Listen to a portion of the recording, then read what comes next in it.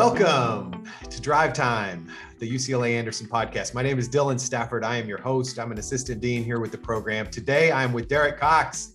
Sir. Oh, hey, here we Dylan. are.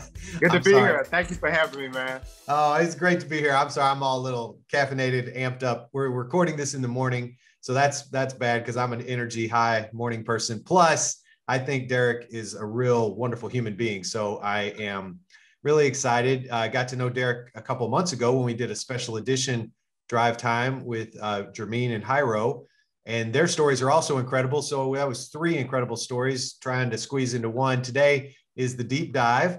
We're coming up. We're a month in front of graduation, maybe less. And Derek has been nominated by his peers. We surveyed the graduating class and we said, hey, I wish we could talk to everybody. We can't.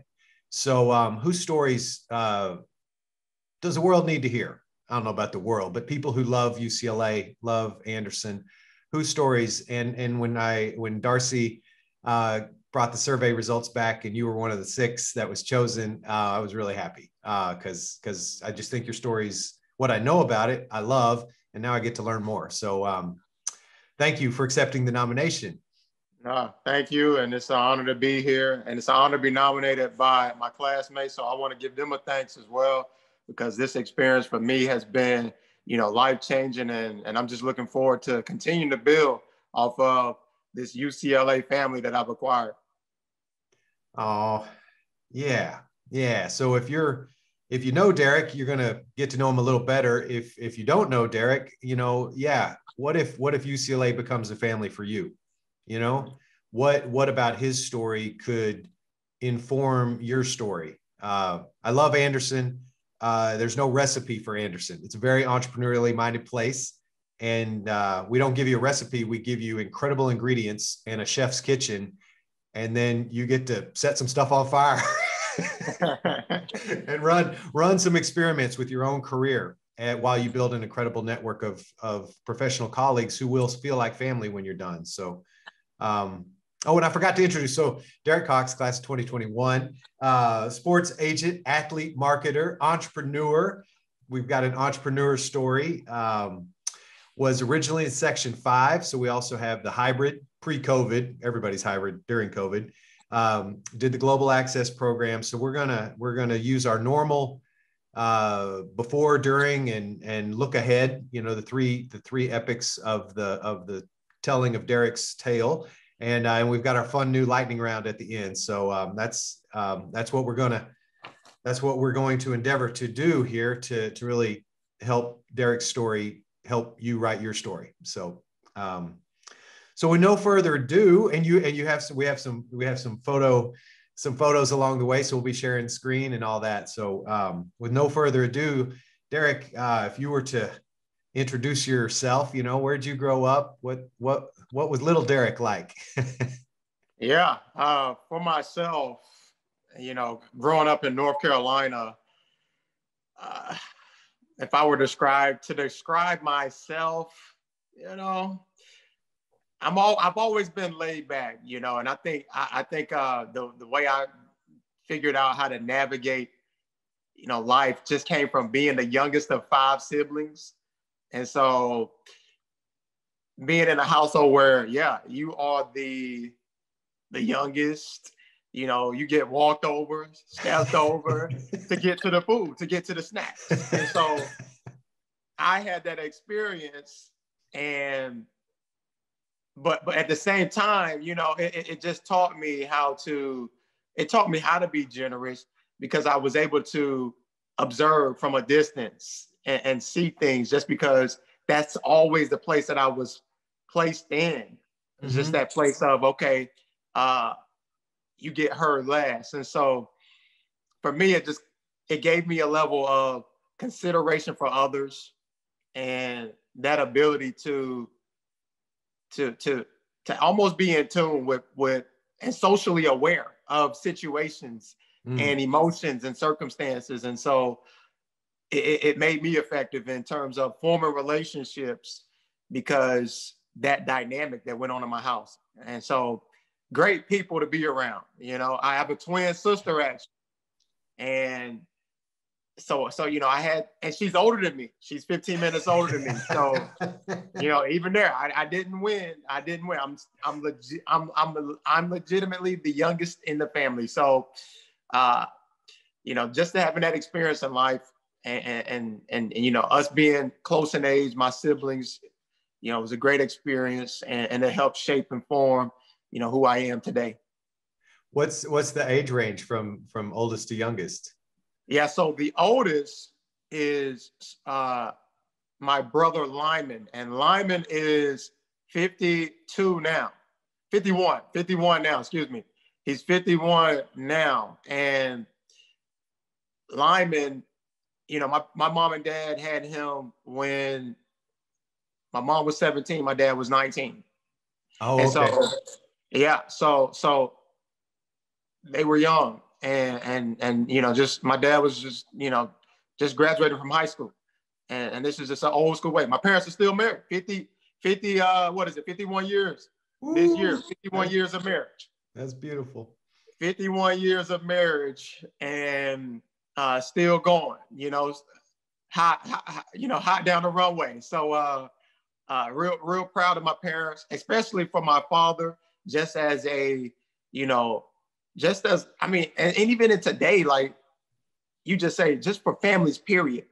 For them to stick together, I think is noteworthy. But the fact that this is a Black family, where it's hard to see a lot of Black families stay united that way, I give my father a ton of credit, and my mom, because my dad is hard to be with. My dad is my dad isn't the easiest guy to be with. So them together working and making it work for 5 kids. And so you were asking about the age range. Lyman is 51. And then next comes Alicia.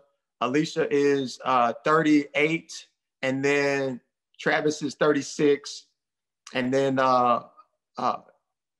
Travis, he just turned 37, matter of fact. And actually, man, I messed up my numbers, because I haven't thought about it in so long. But Alicia just celebrated her 40th. Travis just celebrated his 37th, and then Shannon and I are 34. And so, Lyman was like the big brother, because Lyman's 51. So, he was like the uncle almost for me, because, Lyman there was 12 years before my parents had the next kid. Yeah. They had Lyman, and then they waited 12 years before they had Alicia. And so there's that big gap, but the relationship and the bond, it's all there just because of the way that, my parents were able to, nurture all the relationships. And I'm always proud of my family for this as well. 5 kids, and everybody graduated from college. So for our family, everybody's doing well, and honoring our parents the way that I think that they deserve to be honored. Oh, that's beautiful. That's beautiful. My wife she's 4th of 5, and she's the same thing. It's like, it's always a math problem when you ask how old anybody is, because you got to go, wait a minute. Oh, wait, that one. Okay, are we in the spring? Okay, if it's spring, they haven't gotten yet. Right. Man, it's and then remembering the birthdays, like it's like, trying to remember that. And now we're at the age where we have kids, and so remembering the kids' birthday. So group text, that helps us survive, and we need to be even better about that. Like let them know a week in advance. Don't tell us the day of. Let us know a week in advance so we can get something in the mail. Hey, Alicia's birthday is next week. It's a week away. You might want to get something in the mail on Amazon. Get it out early, because these birthdays for nieces and nephews, brothers and sisters, and moms and dads, they pop up fast. Oh, it's great. That's great. So, wow. So when you say you were youngest, it's not youngest of 2 or youngest of 3, but it's youngest of 5 with a twin. Oh, I love it. I'm always jealous. I wish I had a twin. I say that, I'm sure it's different to do it, but it just seems like it'd be cool to have somebody who, like, I don't know, it seems like it'd be cool, but what's the good and the bad of having a twin? I think It just depends. I think it depends on, because, I have a twin sister. So, the bad thing is I tried to play with her like like she was a boy. Mm. And as growing up, that created a lot of friction. We'll just put it that way. And so, but the good thing about it is, it kind of, it made me grow up, faster, just because I had to realize the dynamics of relationships and how to relate to others, and so that was really something that I had to understand and make an adjustment for. But when you have a twin, like, that's somebody that you can always rely on, and even in high school, we were able to rely on one another. We hung out with much of the same crowd.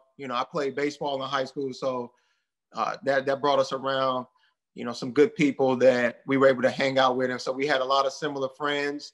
And, because of that, it was a level of protection that we were able to offer one another on both ends. She was able to protect me from, relationships, with females. I was able to protect her from, relationships with males, in terms of being able to provide, just the proper information and insight and encouragement on different matters that you can just have from navigating that social scene that we all had to navigate in high school.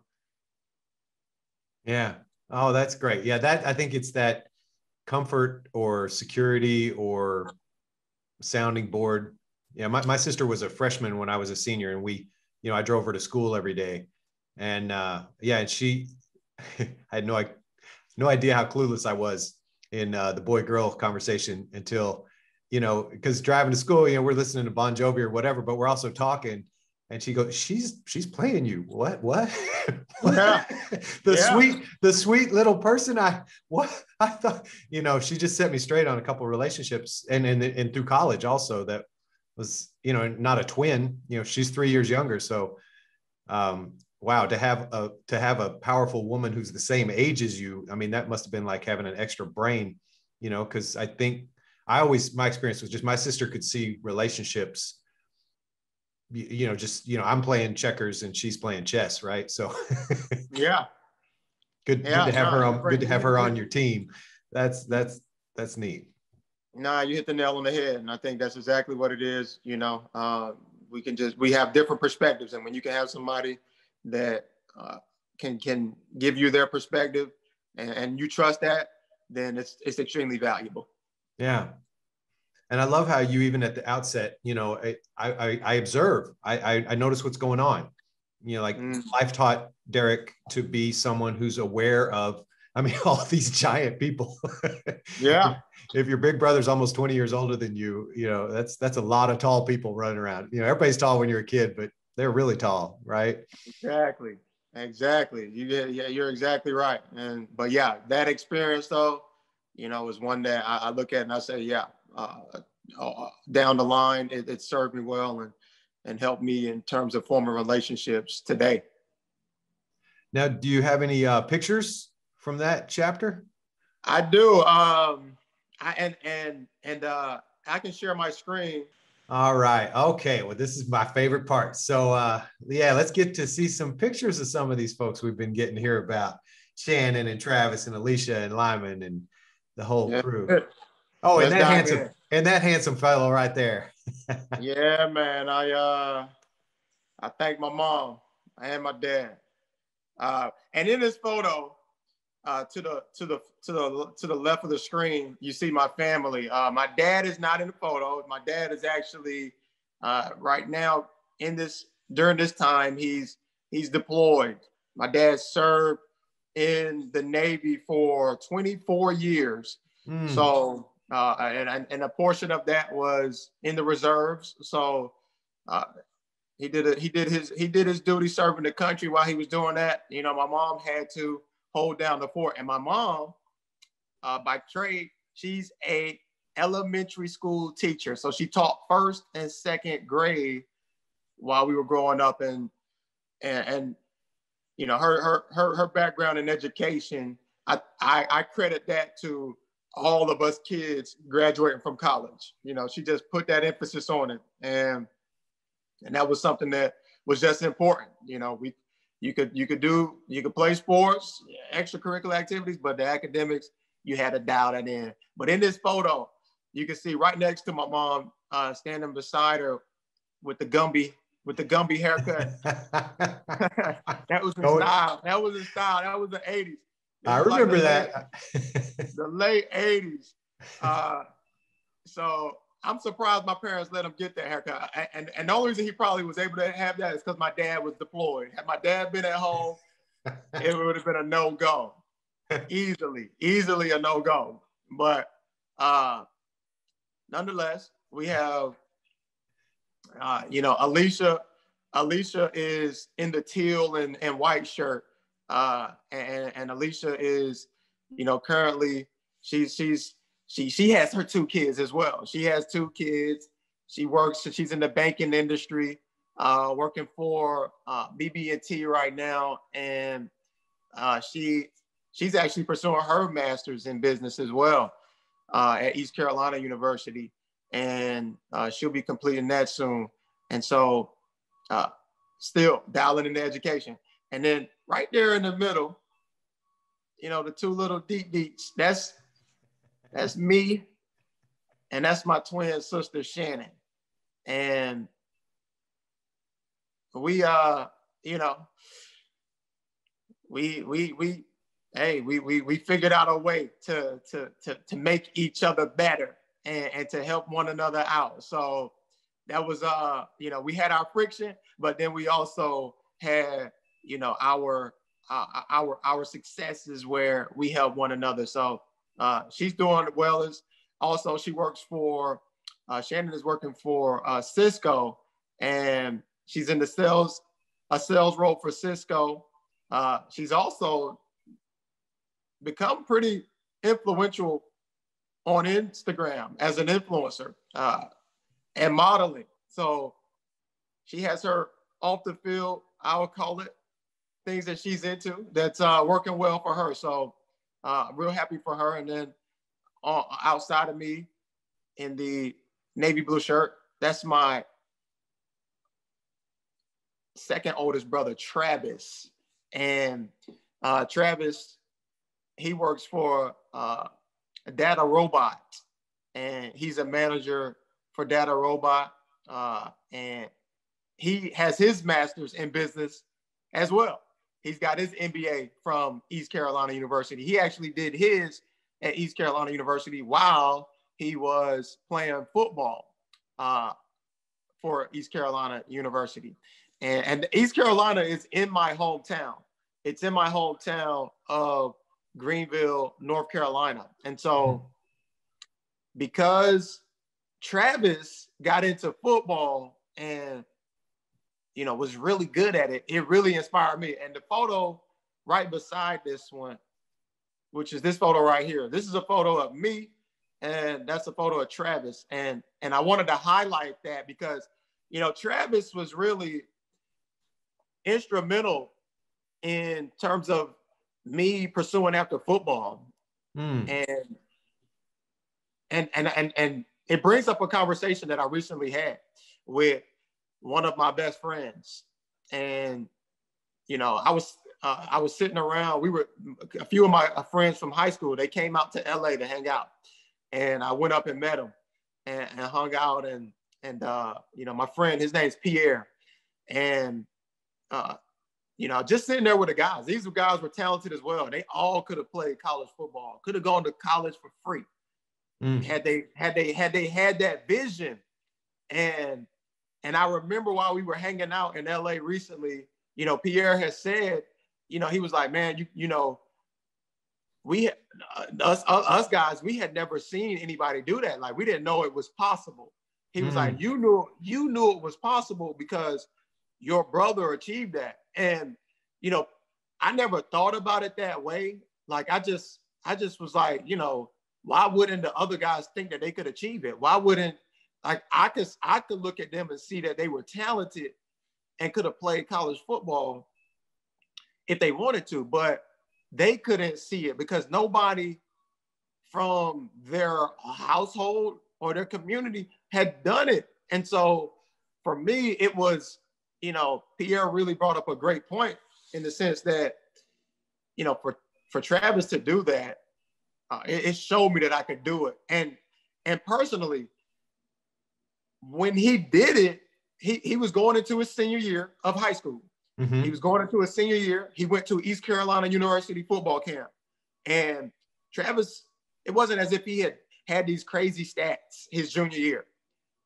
He went to East Carolina and did the football camp and just like crushed it. Did extremely well at the camp, ran extremely fast, and was just athletic. And East Carolina offered him a full scholarship before he had even played his senior year of football. And so they just liked him off the raw potential. And I was going into the 9th grade when this happened. And my brother Travis was going into the 12th grade. And so when this happened,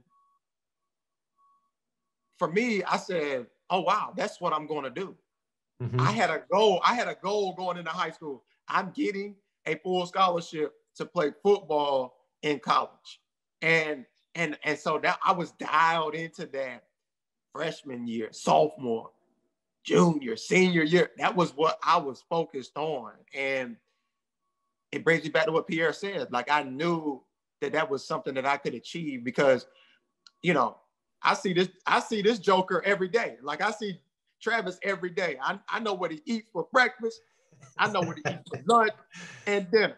I see him put on his clothes. I know he's human. So for me, it was just like, oh, if this guy can do it, by all means, I can do it. And so I went after it. And, for me, that was like what paved the way for me to really go after football full speed. And, on this collage I have as well, this is me right here with the Chargers. And, I got to play 7 years professionally. Jacksonville Jaguars, San Diego Chargers, Minnesota Vikings, Baltimore Ravens, New England Patriots. And, that experience really helped prepare me for the NBA and the pressure of the expectations and the demands required out of you. I had a tough stint when I came out here and played for the Chargers. It wasn't comfortable at all. You're talking about when you play at the professional level, I mean, even at the college level, you're playing in front of a large amount of fans. And they either are with you or not. Or they are not with you. And like I came out here to San Diego on a as a free agent, and there was a lot of excitement around it. Mm-hmm. And I had high hopes of performing well. I had performed well up till this point. Mm-hmm. The first 4 years of my career, like I did very well. And for some reason, when I came out here to San Diego, it didn't pan out the way we had all envisioned. And so I had to deal with the tension of the organization, mm-hmm. The tension of the fans, and, not cracking underneath that pressure and just having to deal with it. There was no way to escape.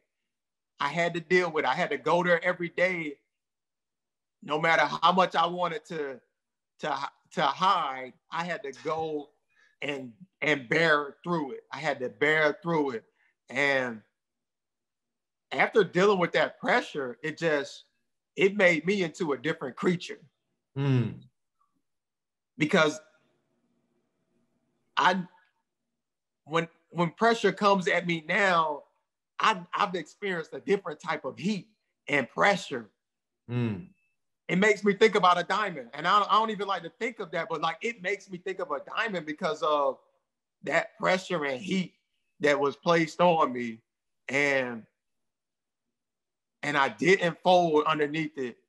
And now that I've come out on the other side of it, I look at obstacles and pressure and challenges a completely different way. They don't affect me the same way because I've been tried and tested under intense pain and pressure. So I wasn't thankful for that experience in the midst of it.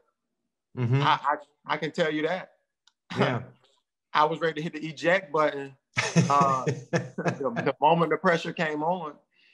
But I can see that, yes, it was beneficial, for me. And that leads me into the last picture, which is my little deep. That's my son, Asa. Aww.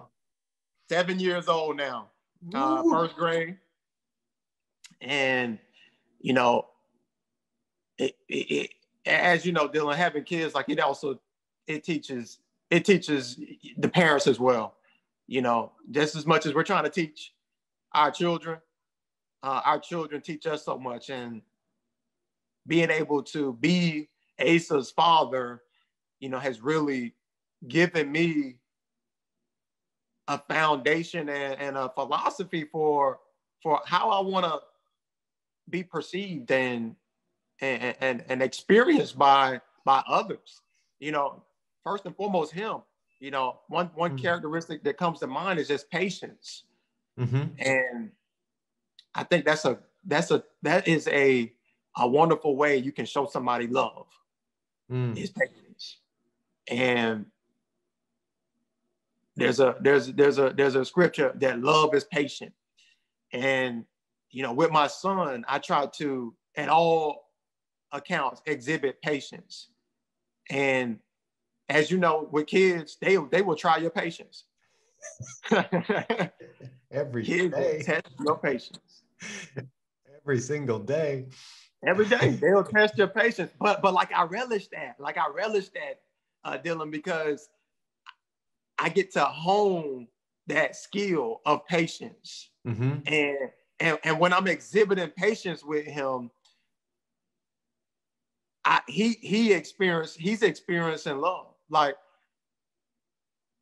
I get to see how that impacts him, how he even embraces me, and how he trusts in me is all related to me exhibiting that patience with him, to where I don't lose my cool and I don't,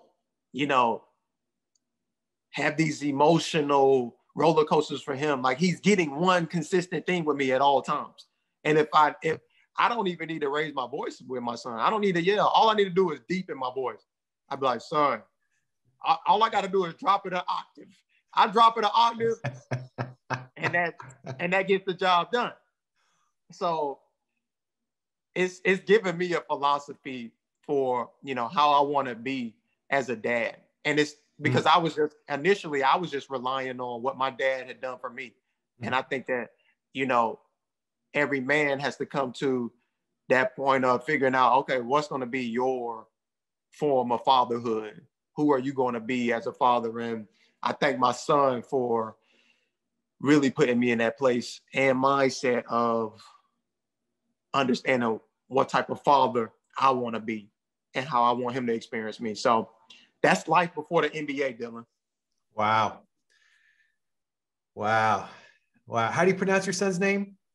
Asa. A-S-A. Asa. Yeah. Wow. Well, we don't leave this screen for just a second. Just things that I would ever underline. We all bring our whole self. Management is a contact sport, right? You don't manage people from a book, right? Football is a contact sport. You don't play football from a book. And, when I read your application, I was so excited because, everybody knows my biases. These are my explicit biases, man. I am a sucker for Division I athletes, let alone professional athletes. I love academy grads. I love Mormon missionaries. I love student body presidents. I love people who've studied abroad.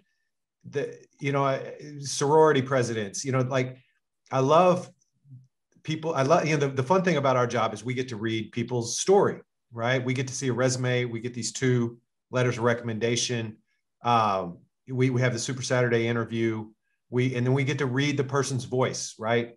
People think, oh, the essays are just no, we read every single one. Multiple people read every single essay. And, we want to know a person is ready for grad school, right? Loves learning, wants to learn.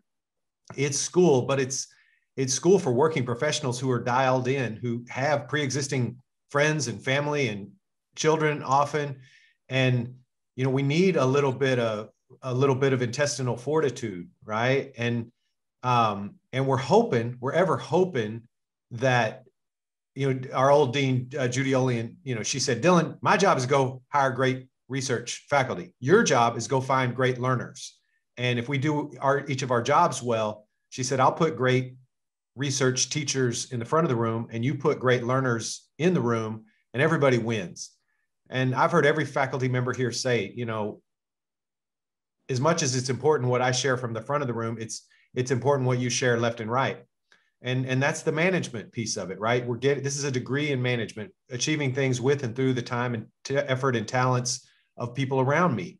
Sometimes I'm their boss. Sometimes I'm just a friend. Sometimes they're my boss, but I'm going to bring that entrepreneurial awareness. I love when you say, I learned to observe people, right? Look at that beautiful family, with your father and mother sticking through good times and bad times. That can't be easy. To have 5 little ones with your husband off, in the Navy, right?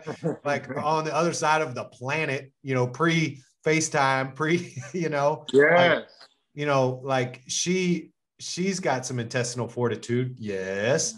And, and he's leading by example. And then, you're watching, you've got 2 older role models and, on the boy side of the spectrum, and you got 2 girl role models with your sisters. And you're, I love your reflections with your high school friend, Pierre, like, Derek, you just did it. Like I could have done it, but I didn't even think to do it, and you're just going, well, I didn't not think to do it because if Travis can do it, so can I, right? Like this guy's not Superman. I watch him eat in the morning. I know he's a slob no offense, Travis, like you've seen behind the curtain, right? And it really is. I love that idea for all human beings, right? Like, if we see it, we can be it, right? Like somebody's got to go first, but after they go first, then can they reach back and put a hand out and pull me with, right? And then, that you had to perform at your very best in a physical, football is like ballet with car crashes, and you got to do all that. And then people are going to literally Monday morning quarterback you. Like, where's that expression come from? It comes from the lived experience that you had as a working professional, 7 years, 5 different companies, because a football team is a company, right? With customers who want to be satisfied, right? There's only one, trophy every year, and there's 32 combatants, right? Like, I just, think to myself in faculty committee and in the admissions pre-reading, like, man, this gentleman has the potential to be an incredible classmate because all that's going to walk in the door with him. So sorry for my little sermonette. I do these, but that's why it's so fun to think about what kind of learning village, learning community, is the next generation going to get to be. And for those of you who are entering this year or entering in a future, because, who knows when people watch this video going forward, but like, everything that Derek walks in the door with him, personal and professional. And I think sometimes people get this kind of stereotype, like business school, you got to have been a accountant or, it's like, I forgot to say, I'm so sorry, Derek. I forgot to tell everybody at the introduction that you were a former professional athlete for 7 years. We'll have to make sure we put that in the trailer. But, UCLA is a magnet for the time and talent of some of the smartest, hardworking, highest aspiration young people from the planet. We have 125 different graduate programs of study. Business is one of them. And, it's like our honor that you get to look at all the places you could go to school and say, I think I want to aim at UCLA. And then your classmates, they're going to be bragging about you for a long time, right? Like, yeah, I had a classmate, he was an NFL player and then became sports marketing, sports agent, reinvented himself, it's all, and it's that even now inspiration, like, look at, if Derek can do that, maybe I can start my own business. Maybe I can be an entrepreneur or an intrapreneur. Maybe I can be a change agent within my already existing good job, right? Like, we all learn from each other all the time. So heck of a first slide, my friend. Man, no, this has been fun, and I'll keep it going. I'll move into life during the MBA. Is that good? Yeah. Well, wait. You got, so what's that little accolade? How many people you picked off named Tom Brady and Peyton Manning? Yeah. So I was able to have a good experience, and I didn't notice at the time when it happened. It just kind of just happened, and I was just like, okay, that's just the name of the game. But it's become a milestone of my professional career. But in the first game of my professional football career, rookie season, first game, we go up to Indianapolis and we're playing the Colts.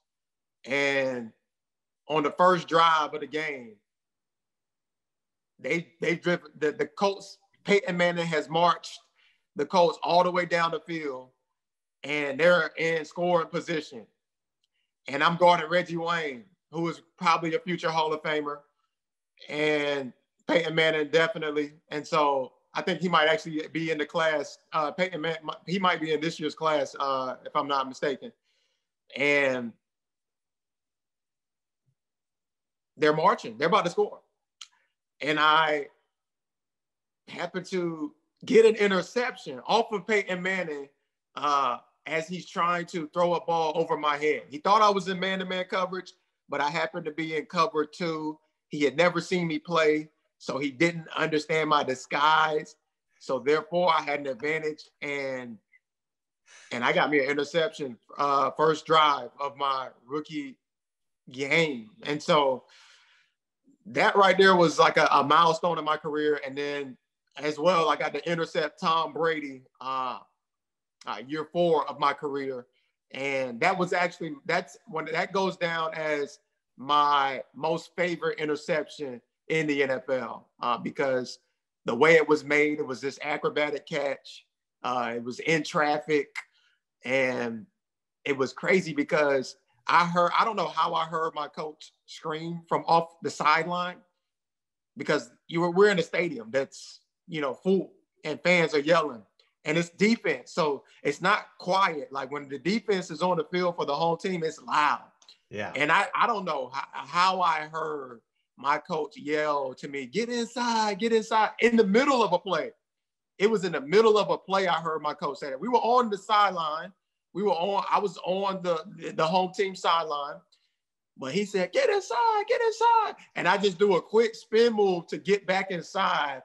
And when I spin and turn around, the ball is right there. And I had to jump up, both me and the receiver jump into the air, and I'm able to intercept it. I don't have the picture. I did it in February. I showed you that picture in February, but I don't have it on this slide. I know. But definitely for my career, those are 2 milestones that I'll always share about and talk about. Well, and I'm still not going to let you leave this slide. I love this slide, but just to kind of, people always want to know, like, what's the culture of Anderson. And I just want to, I'm surprised you don't have that picture. If I were you, that picture be on my forehead, but that's just me, right? I have a inferiority complex, and I'd be trying to compensate for it. So, it's just fascinating to me, Derek, that, as you chose the pictures, like the story that you told about this page, you actually started in the down chapter when you went to San Diego with the free agency and the high expectations, and it wasn't, the perfect cultural fit. And that happens in our careers. I'm going to go to Google. It's going to be perfect. And, I don't know. I'm not a Googler. And, and then this other company, like, I don't know if this is a good thing. And you get there and there's great chemistry, right? Like the magic of management is that you work with what is there. You don't always get to pick your teammates, right? I mean, you can be an entrepreneur and hire everybody, but even then, after a while, you got to hire people you don't know if you keep growing. And so I just love it how you took 4 pictures, and one of those pictures you actually started with not the shiny, but like one of those journeys. Like, I think we often learn more, you said love is patient, right? We learn more when life is asking us to be patient than when it's the first drive. you pick off Peyton Manning. I bet you were unsufferable that week. Like, this NFL ain't so hard. What? Yeah, that's exactly what I thought. That's exactly what I thought. I said, if I get interceptions, I was like, I didn't have any interceptions this easy in college. So I was like, I'm about to eat real good in the NFL. That was my initial thought when I got that interception. Oh, we didn't even tell him that we didn't even tell him about Wake Forest. You want to just quick on Wake Forest, or is that anywhere in here? Just your college ball? No. William and Mary. Sorry. Wake Forest. I tried to get in there. I called. I knocked on the door, but they weren't interested. So I had to go up to William and Mary. And so, yes, William and Mary, had a great stint there. I did have a photo of William and Mary up here initially, and I removed it. And one of the great things about William and Mary, was I got to serve as captain for 2 years at William and Mary. And for me, that was, a tremendous experience just because my teammates nominated me. And because they nominated me, it wasn't coaches nominating me, it was teammates nominating me. So for me, it helped me understand that I had that impact on the men in the locker room, and I had gained their respect and their trust to say that they wanted me to be their captain, and I wouldn't have it any other way to be in a leadership role. And so that experience at William and Mary was a large part of opening up me getting drafted to the Jacksonville Jaguars as well. And I don't need to go into great detail about that, but one other thing about William and Mary is that they inducted me into the Hall of Fame in December of 2019. So they gave me the award, they gave me the notification. But because of COVID, we haven't been able to have the award ceremony. But I've been given the notification that I am going to be a member of William and Mary's Hall of Fame. So that's something that's new, and I'm extremely honored to join and be a part of that distinguished class, because I never even set out to do that as my goal. It was never my goal. But the thing is, what was my goal was, I said, look, this program can be better than what it is. And if I just commit to the program, and if I demand out of others only what I demand out of myself, then this program is going to get better. And I told the other captains that. I said, look, we're going to be here every workout over the summer, period. We're here every workout, because that's the only way we can demand it out of the other players, is if we're here every day for the workouts. And if we're here every day for the workouts, as a unit, as a team, we're just going to naturally develop chemistry and a culture, because we've just been collaborating together, and we've been doing this as a team. And the summer, it's in the dark times where you make your bang. It's where nobody's looking. Not when the media starts to blast the game out. It's in the summer, June, July, August, hot summer, heat. That's where you make your name for your team. And so if we can get the guys to be here, we're going to have us a real good shot. And I was able to help turn the program around and take us away from a streak of losing seasons into an era of winning seasons, and men getting drafted to go into the NFL. So real grateful that I got to have that experience, because it was never my goal to make it to the NFL either. Really? It was not my goal, because I said, really? I did not. Once I got to college and I had got late into my college career, professors were kind of like, what's your next plan? And William and Mary, it was academics. They weren't concerned about athletics. What's your next plan?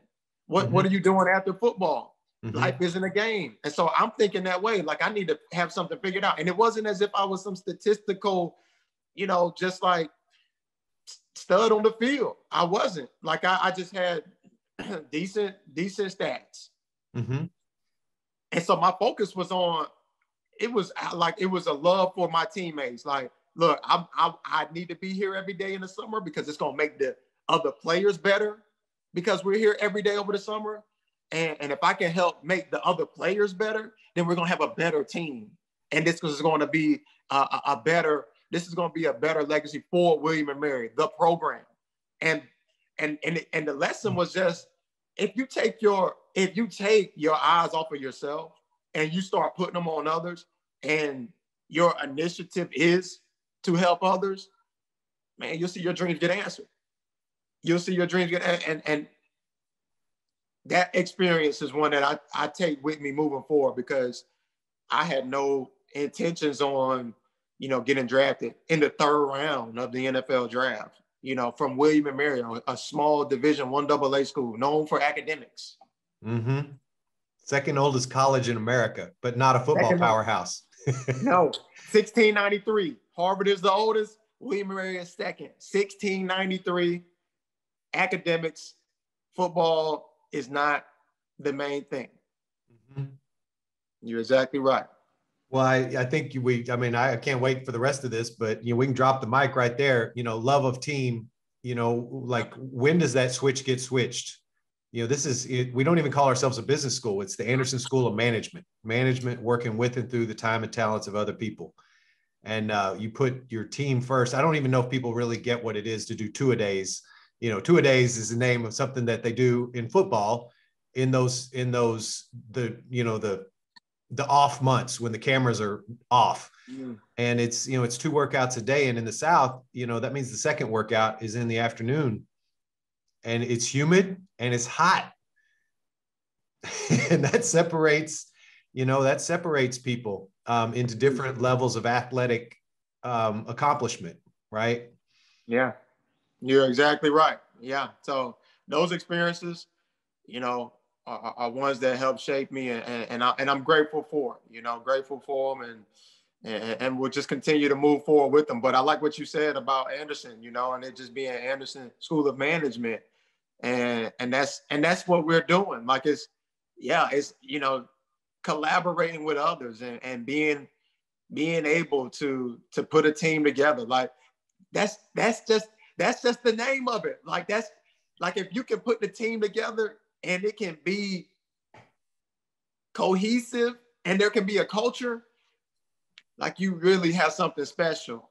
And it's hard. I'm sure it's hard, like, to create and manufacture. So I don't take it lightly. And I've had some experiences that just have helped me reflect and be able to say, okay, I might have a clue about how to create, an atmosphere that produces a positive culture that helps everybody achieve and perform at their best.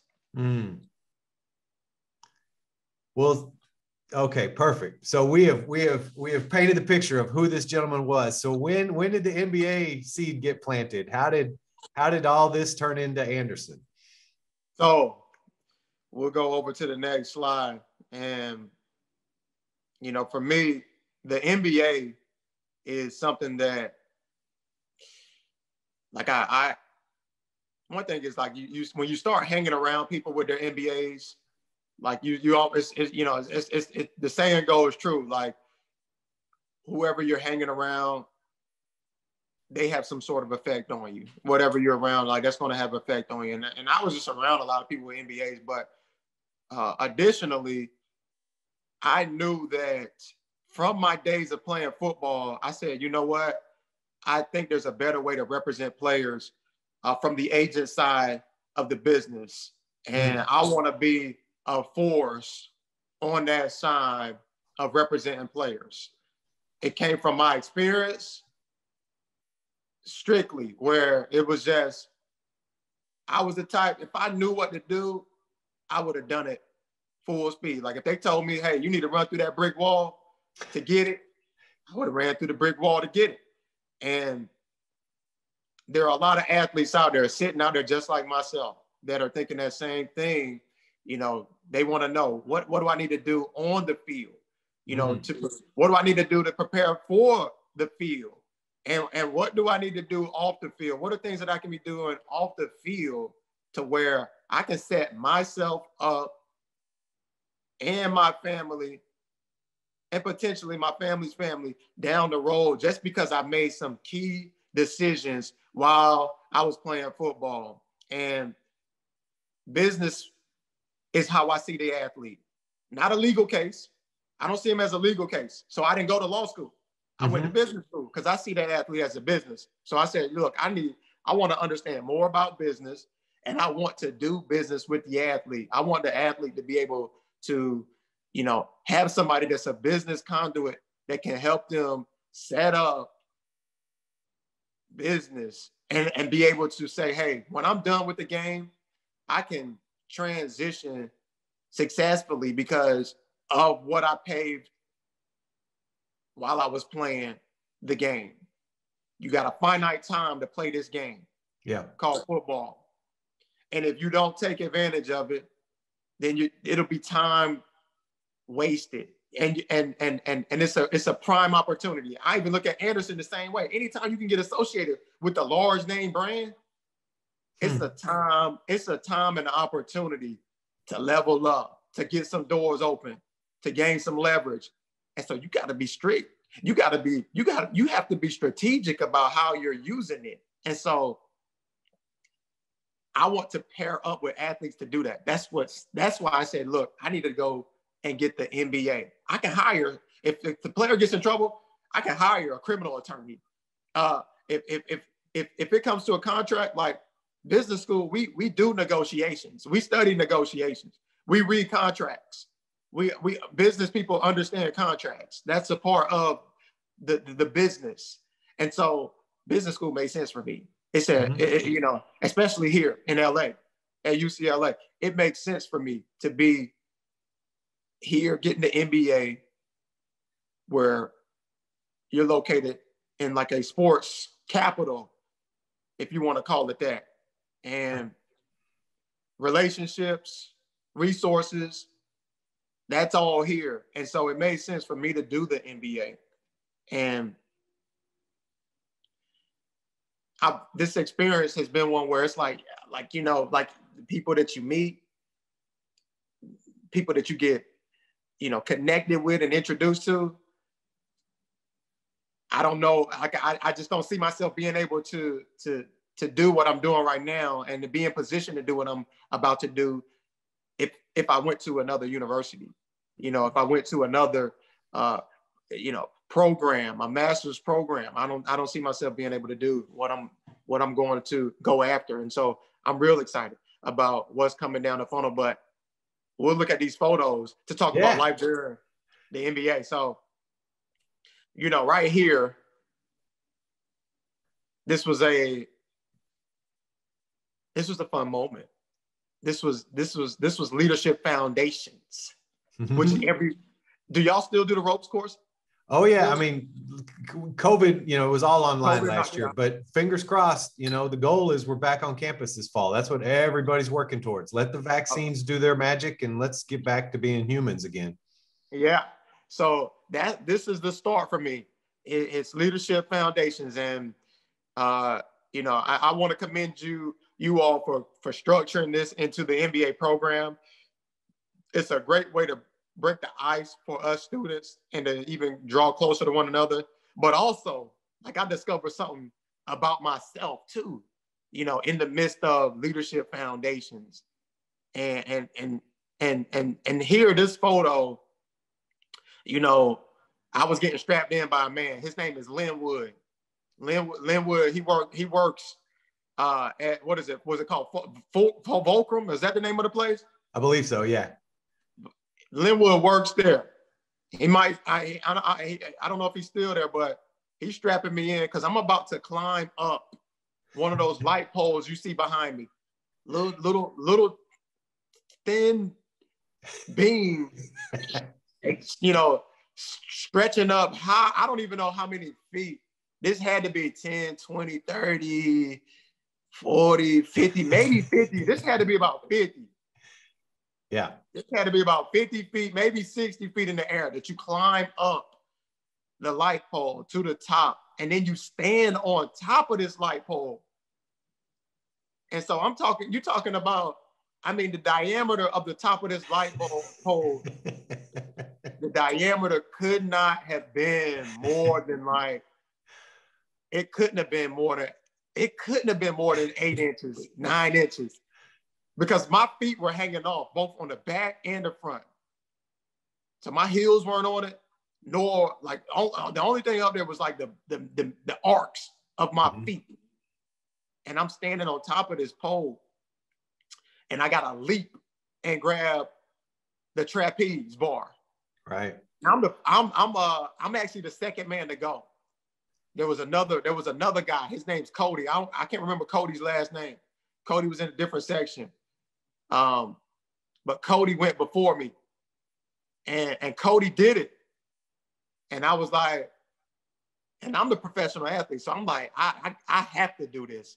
Like, it was, and it's a little intimidating because it's high up, and it's like, okay, like, I need to do this because if I don't, like, it just looks bad for all professional athletes. It looks bad for all of them. So I'm up there. I'm focused too, Dylan. Like, I'm locked in, and I climb all the way up to the top. I get on top of this beam, and I stare it down.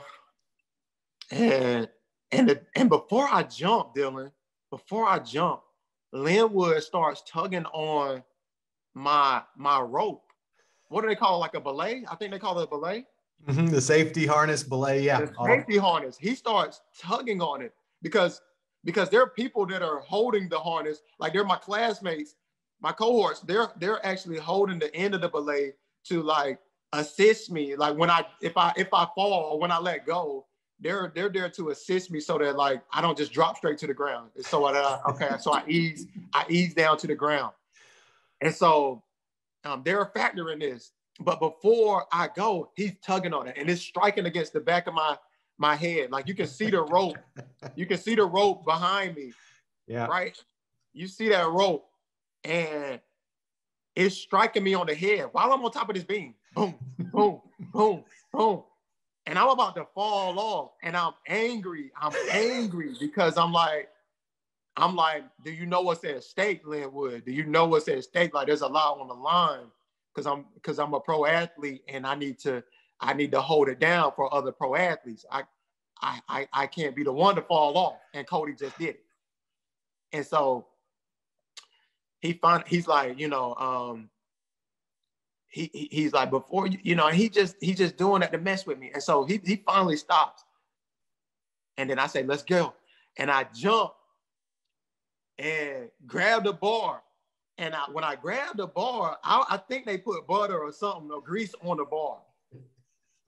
Cause I grab it and I feel, and I'm used to grabbing bars just from lifting weights. And I'm like, I know how they should feel. And I grab it and it slides a little bit. Like it slid in my hands a little bit. And I'm like, oh shoot. And so I just doubled down on my grip and sealed it in. I put the vice grip on it and boom, I'm locked in. And I'm hanging there. And I exclaim out, like I yelled out, like a scream, like I was like, oh, like, because I was feeling it. I was just, it was a rush. And Linwood was like, he was like, wait, before you drop, he was like, look around. So I take a moment and I look around, and he was like, what do you see? And I was just like, it's clear. Like it's clear. And he was like, okay, good. And then he was like, now let it go. And when I come down to the ground, he was like, he gave me a lesson real quick. He said, look, son, don't ever forget about the people that helped you get there. And he pointed to the people standing right there. next to me. And these are my classmates. And I remember seeing Sahara. And I look at Sahara and I see the rest of them, Cody as well. And I'm like, And then he said, you were so locked in. He said, I think I heard you grunt before you jumped off of the beam. But he was like, you were so focused and so locked in to accomplishing your goal. Don't forget about the people that helped you get there. And he said, I made you hold on to the bar because you need to take time to smell the roses too, while you're going after what you're going after. And it made a lot of sense to me. And I still reflect on that, because when I looked around, Dylan, like the word that comes to me now is clarity. I always define it as clarity. And when you have clarity, like I remember I could see, I don't know what, I think it must have been the 5. I could see Highway 5 from where I was at. And I could see that it was clogged. But I could see that it was clogged. But if I was a car that was like starting from where I was starting, I would know not to take that route because it's clogged up and it's jammed. And so, like, as I reflect on that, I'm always just like, I think about altitude is everything. Altitude is everything. And we all heard that saying, your attitude determines your altitude. And with when the attitude is right in life, it's going to take you to another altitude. It's going to take you higher and higher. Just the attitude alone, just attitude. It takes attitude to start a business. Yeah. It takes attitude to go get your MBA and not quit. It takes attitude, and attitude determines everything. If your attitude is right, if you set that attitude when your feet hit the ground in the morning, if the attitude is set right, man, your altitude has no choice but to climb. And when you climb, you're gonna have clarity. It's gonna give you clarity in life and being able to see certain things differently, all because you set the attitude right. And you're gonna be able to see stuff and roadblocks that you can avoid and steer clear of, all because attitude was right. So that was a learning experience that I had at Leadership Foundations, that it was just like, it blows my mind. And I know that, like, I haven't even fully unpacked that. Like, it's going to be a part of so many things down the road for me, that one moment that I had at Leadership Foundations. That's an amazing story, Derek. I love it. I'm going to share this with the faculty. It's like, and that's day 3. Day 3. Day 3. I was like, oh. And we're 3 weeks in front of commencement now. We're on the other end of the rainbow, and you're still. I love how you're still. It's still a nourishing meal, right? It's still providing you with reflection. You like, when do we ever get done growing as a human being? Never, right? Not if we're up to stuff. And this is Margaret Shee, our other senior associate dean, used to say, this is a master's degree, and you're going to master management, and you're never going to get done, but people are going to listen to you as that person has a master's of business administration. They've and then it's doctors and lawyers practice medicine and law, right? We practice working with people well for the rest of our life. Our career for sure, but it's even more than that. I love that. That's a beautiful telling of a powerful moment. Thank you. And I think you said it well too. And I even learned from you right there. It's just like thinking about it. And you're getting a master's in management. And the first person that you have to manage is yourself. Yeah.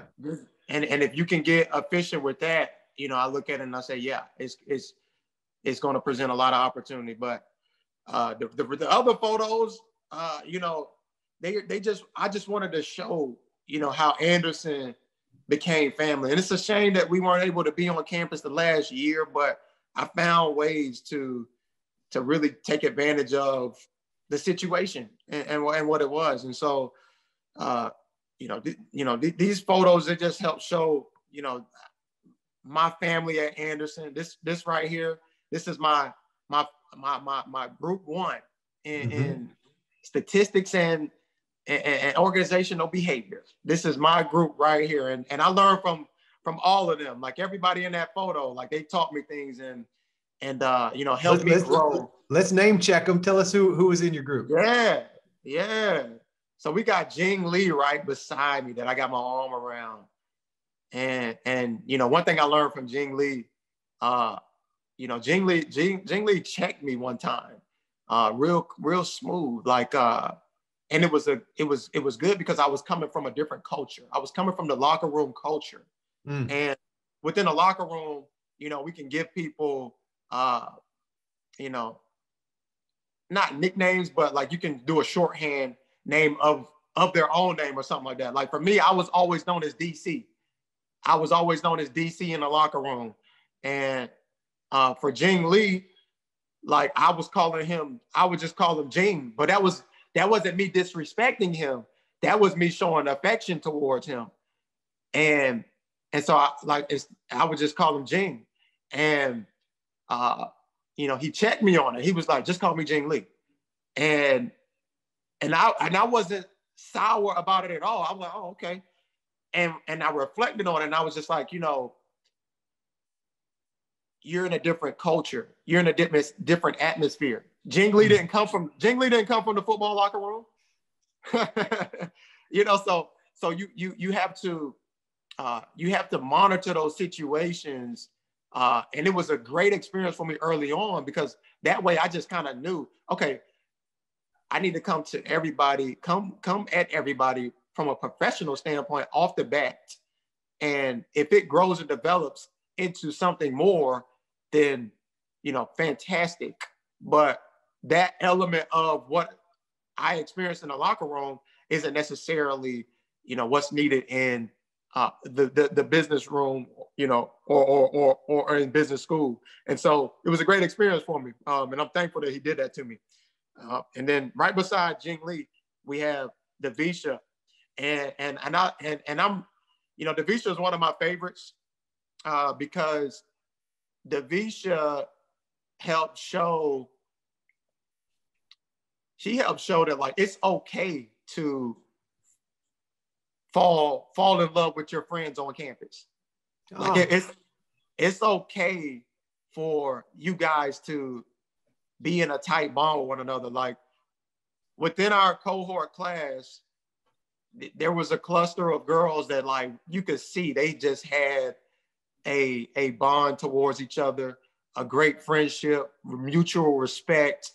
You know, Jen Swift, she moved from Colorado, and her and Davisha became roommates, and others as well. Emily Sizemek, like she was a part of the crew with Davisha, and so you look at it, it's like,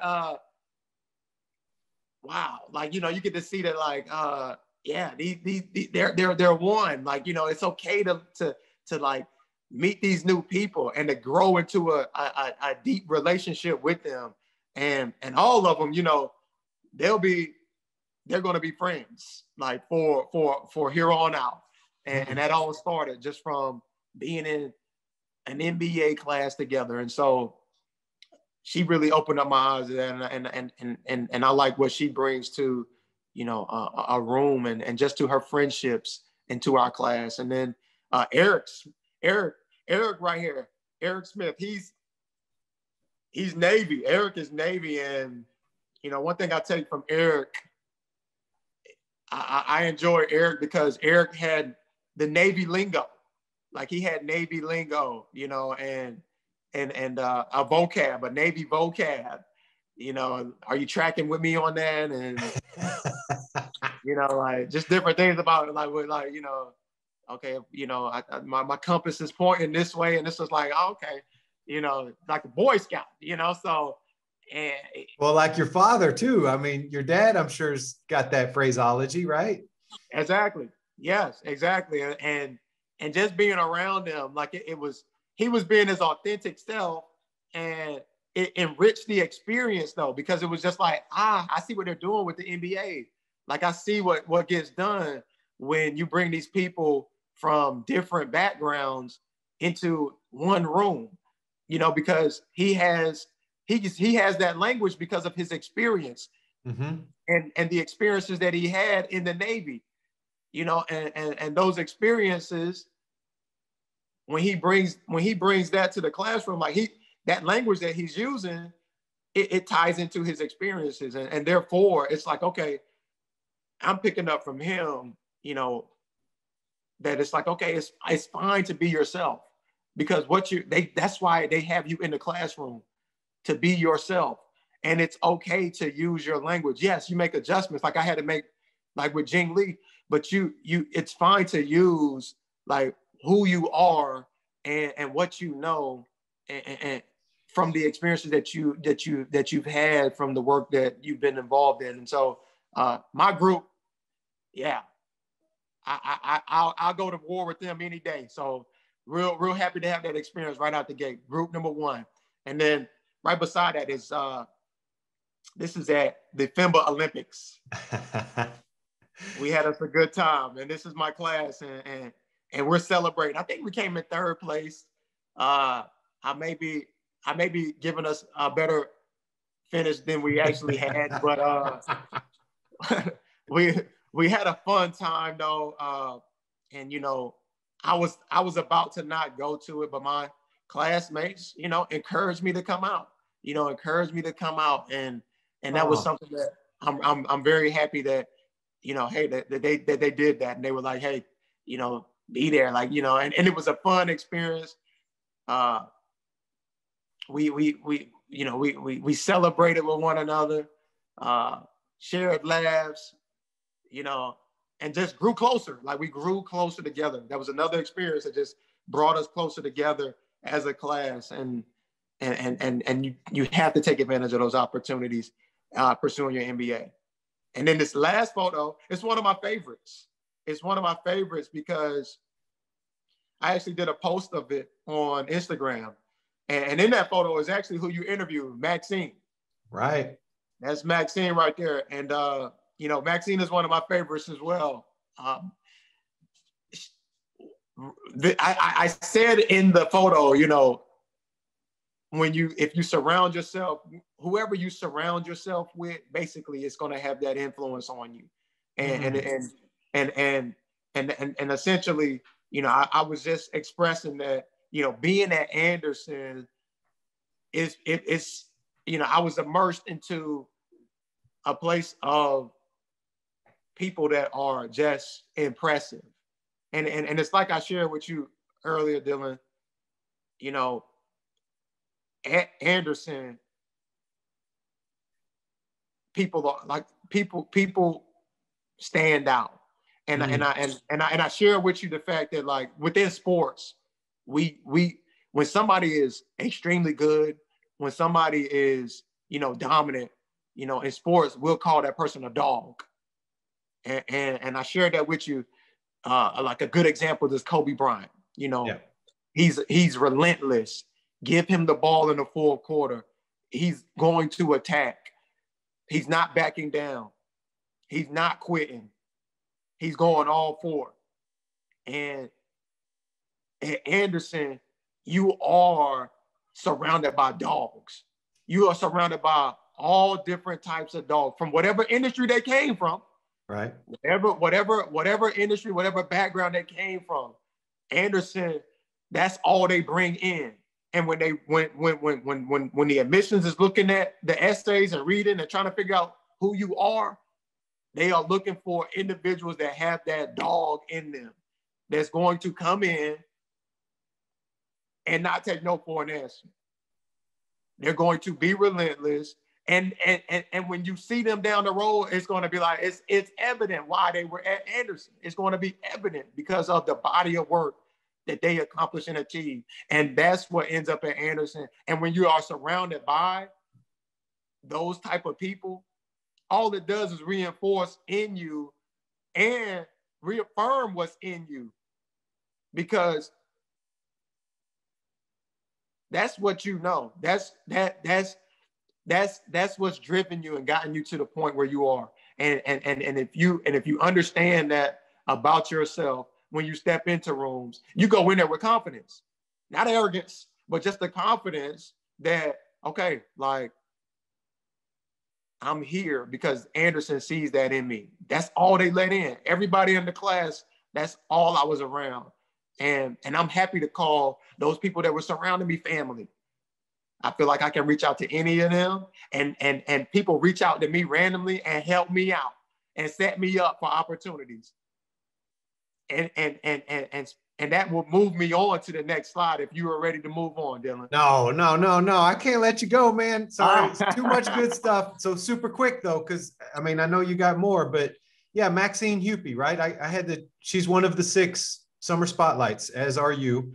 And, you know, she's a professional dancer, ballet and modern. And, you know, she was just talking about, I said, well, what do you think you bring to the party, you know, from your training? Because when she was about 12, she started to be a 7-day-a-week training person.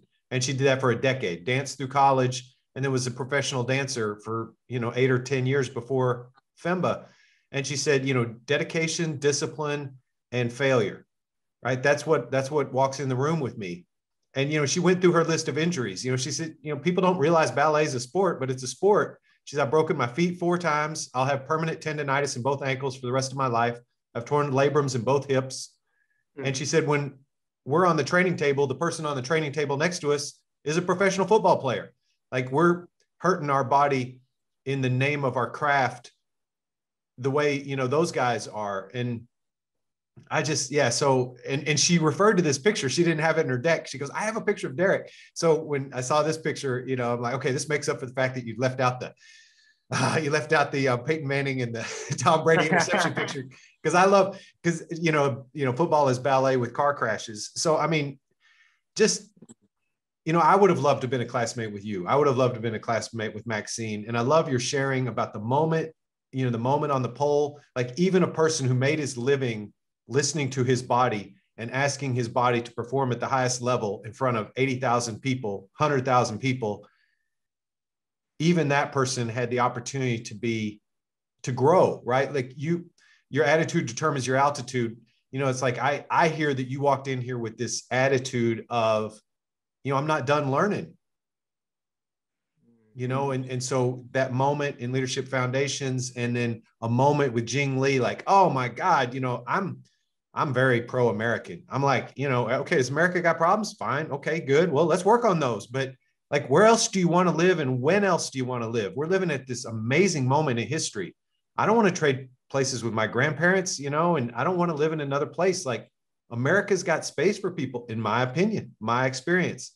And for you to be able to let Jing Lee polish the diamond in that moment, right? Like, and to even frame it, like, I come from a different culture. You know, I excelled at the highest level of my craft for 7 years with 5 companies. And there's a way to be in a locker room, and to get a nickname in a locker room. That's not a bad thing, right? That's actually like, you kind of got to earn a nickname, right? You know, people didn't start throwing around DC because they thought you were second rate, right? Like, no, it's DC, right? DC just walked in the space, right? This is that guy. Remember that guy from William and Mary who was 2-year captain and went out in the 3rd round, you know, and he just brings team in the door with him. So you were paying that forward to Jing, and Jing said, you know, it's not Jing, it's Jing Lee. Mm-hmm. And like, all right, you know, and so letting, you know, diamonds polish diamonds is the metaphor that I love, that each of us has a spark. Like, there's something divine in each of us, and it wants, you know, our job is to not hide our light under a bushel, to use another proverb, but to let our light shine. Because when we let our light shine, it unconsciously lets those around us have their light shine. And if we can put 65 incredible learners in front of an incredible teacher, everybody wins, and it's a bright space. It's a learning environment. And you have to bring an attitude of, I still have more to learn. Like if you walk in here and you know it already, why are you here? Like, don't be that guy, don't be the, I know this already person. Like that would be an attitude to leave outside the MBA. But beginner's mind, humble, curious, open. What's next? Life. I'm here for an adventure. And, and I got the love bug, and I got Jing Lee, and I got Navy lingo, and we're and this is my new family, and I'm going to relate to them like each one of them is my teacher, and I have something to teach also. Like it's reciprocity, it's the flow. So I don't know, pictures worth 1,000 words. That's 4,000 great words. I mean, those are 4 beautiful pictures. So all right, you can go forward now, but I could not sermonize a little bit. I'm a preacher's kid, for goodness sake. Yeah, no, you do a great job of packaging it all together and making it cohesive. So that's a skill, Dylan, that I'll definitely acknowledge, because yeah, you said it very well. Okay, so life after the MBA. Now, it is. So what I wanted to achieve was kind of give you the vision of what's going on for me as a sports agent, athlete, marketer. And so the 2 pictures I have, okay, these guys, I didn't get to represent them, but this is what I have my mind set on. Right here on this photo, we have Haloti Nada, defensive lineman for the Baltimore Ravens for a long time. He finished with Detroit, but won the Super Bowl with the Ravens. And I have a photo with him, and I wanted to capture that on this slide just to say, okay, that's somebody that I want to represent, like a quality, a player of that caliber. That's what I'm gunning for as an agent. And then we take it over here, and we have a photo with me and Reggie Bush, and another Super Bowl champion that played for the New Orleans Saints and the Detroit Lions, as a matter of fact. And so both of these guys are guys that I look at and I say, yes, when they're in college and they're looking for an agent to represent them, these are the guys that I want to gun for. And I feel confident that I can do this, which also leads me to an experience that I got to have working for a sports agency in the fall this past year. And so I shared about this back in February with you, Dylan, when it was September. I think it might have been, yeah, it was September. One of my classmates, Ted Lee, one of my classmates. I want to give Ted Lee a shout out, because Ted Lee has taught me how to network, and he helped me network. He was sitting in a Sports Business Association Zoom call with head agent Audie Attar of Paradigm Sports. And I wasn't in the meeting because I'm not even a part of the Sports Business Association. And there's a story for that as well, but we'll deal with that later. So Ted Lee, he just hits me up out of the blue. And look, mind you, it's not as if Ted and I have grabbed lunch on the regular or even have talked on the phone consistently. No, Ted Lee and I are just in the same class. We're in the same class. We were a part of Group 5. We were the hybrid group, FEMBA class of 2021. But Ted Lee knew what I wanted to do. Yeah. He knew what I wanted to get into. And so Ted just hits me up randomly on WhatsApp. He was like, man, are you on this Zoom call? And I was like, huh? What Zoom call? And he was like, we're, the SBA, we're interviewing Audie Attar. He's a head agent for Paradigm Sports. They mentioned having an internship. And I was like, oh, okay, cool. And he was like, I'm recording the video and I'm gonna send it to you. I'll send it to your Google Drive. You watch it. And I said, okay, cool. So I sit down and watch it, take my notes, and he hits me up a little later on. I think you need to apply for that internship. He was like, you need to hit him up on LinkedIn. I'm like, okay. I'm like, all right, what do you think I need to say? And he was like, go directly for the agent. Don't even, because the agent had mentioned, he mentioned his legal, someone from his legal department to, reach out to them if you want to get an internship. And Ted Lee was like, no, reach out directly to Audie. Reach out directly to the agent. And so I was like, okay, man, I'm gonna do it. And so I put together a letter, and I think I let Ted look at it. I said, he was like, yeah, you need to send it off, like, and just like sell it who you are. And so I followed Ted's directions, instructions, whatever you want to call them. I followed them to a T. And I hear back from Audie, who connects me with Jordan, who's a part of the legal team for Paradigm Sports. She's one of the attorneys, Jordan Lee. And then next thing you know, I'm interviewing for an internship back in September. And then before you know it, I get the internship. All because and I didn't have anything on my radar, like in terms of internships. I didn't have anything on my radar. Like, and I really was kind of like low key, like I wasn't like networking as good as I could.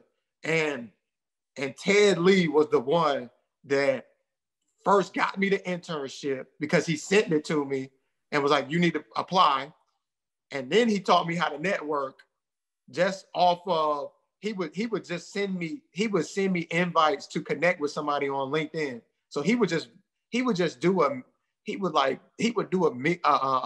a group message to me and somebody else, just random, and give them my bio and be like, Derek, I want to introduce you to, this person that does X, Y, and Z. You guys should find time to connect. And I was, and this is like during COVID where we're all just kind of like trying to figure it out. And he lit a match under me that like just helped me understand that like, that's how I take advantage of this time that I'm in. And so I give Ted Lee, big props. And he will always have a seat at whatever table I'm at. He will always have a seat at the table. Wherever I'm at, I'll get up and give him my seat if needed. And so I had this internship. I finished it up in December. And so I'm rolling with it. I'm like, okay, I'm rolling with the opportunities. And Derek, if I could just so people know, so Paradigm Sports, like Conor McGregor, right? Like just for people who don't know sports media, put Paradigm Sports in perspective a little bit. This is not just a guy in a diner. This is the real deal. No, this is a real deal agency, and what they're creating is what what I'm aspiring to create, because their head agent, Audie Attar, who's also a UCLA graduate, Audie did his MBA as well, and so he didn't take a law route like a lot of agents do. He took a business route, and I harp on that because I want to impress upon you this new deal that he just did with his main client, Conor McGregor. So they used to represent football, basketball.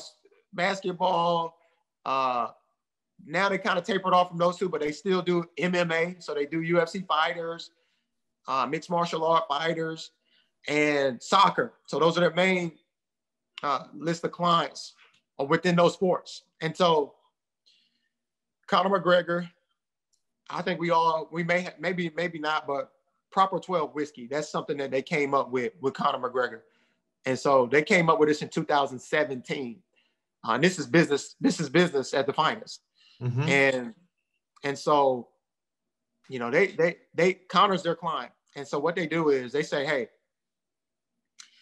he's this, you know, polarizing UFC fighter. You either, you know, you like him or you don't. Put it that way. You either like him or you don't.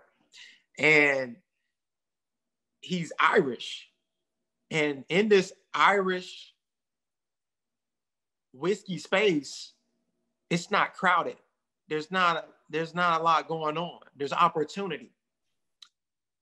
And so they come up with an Irish whiskey.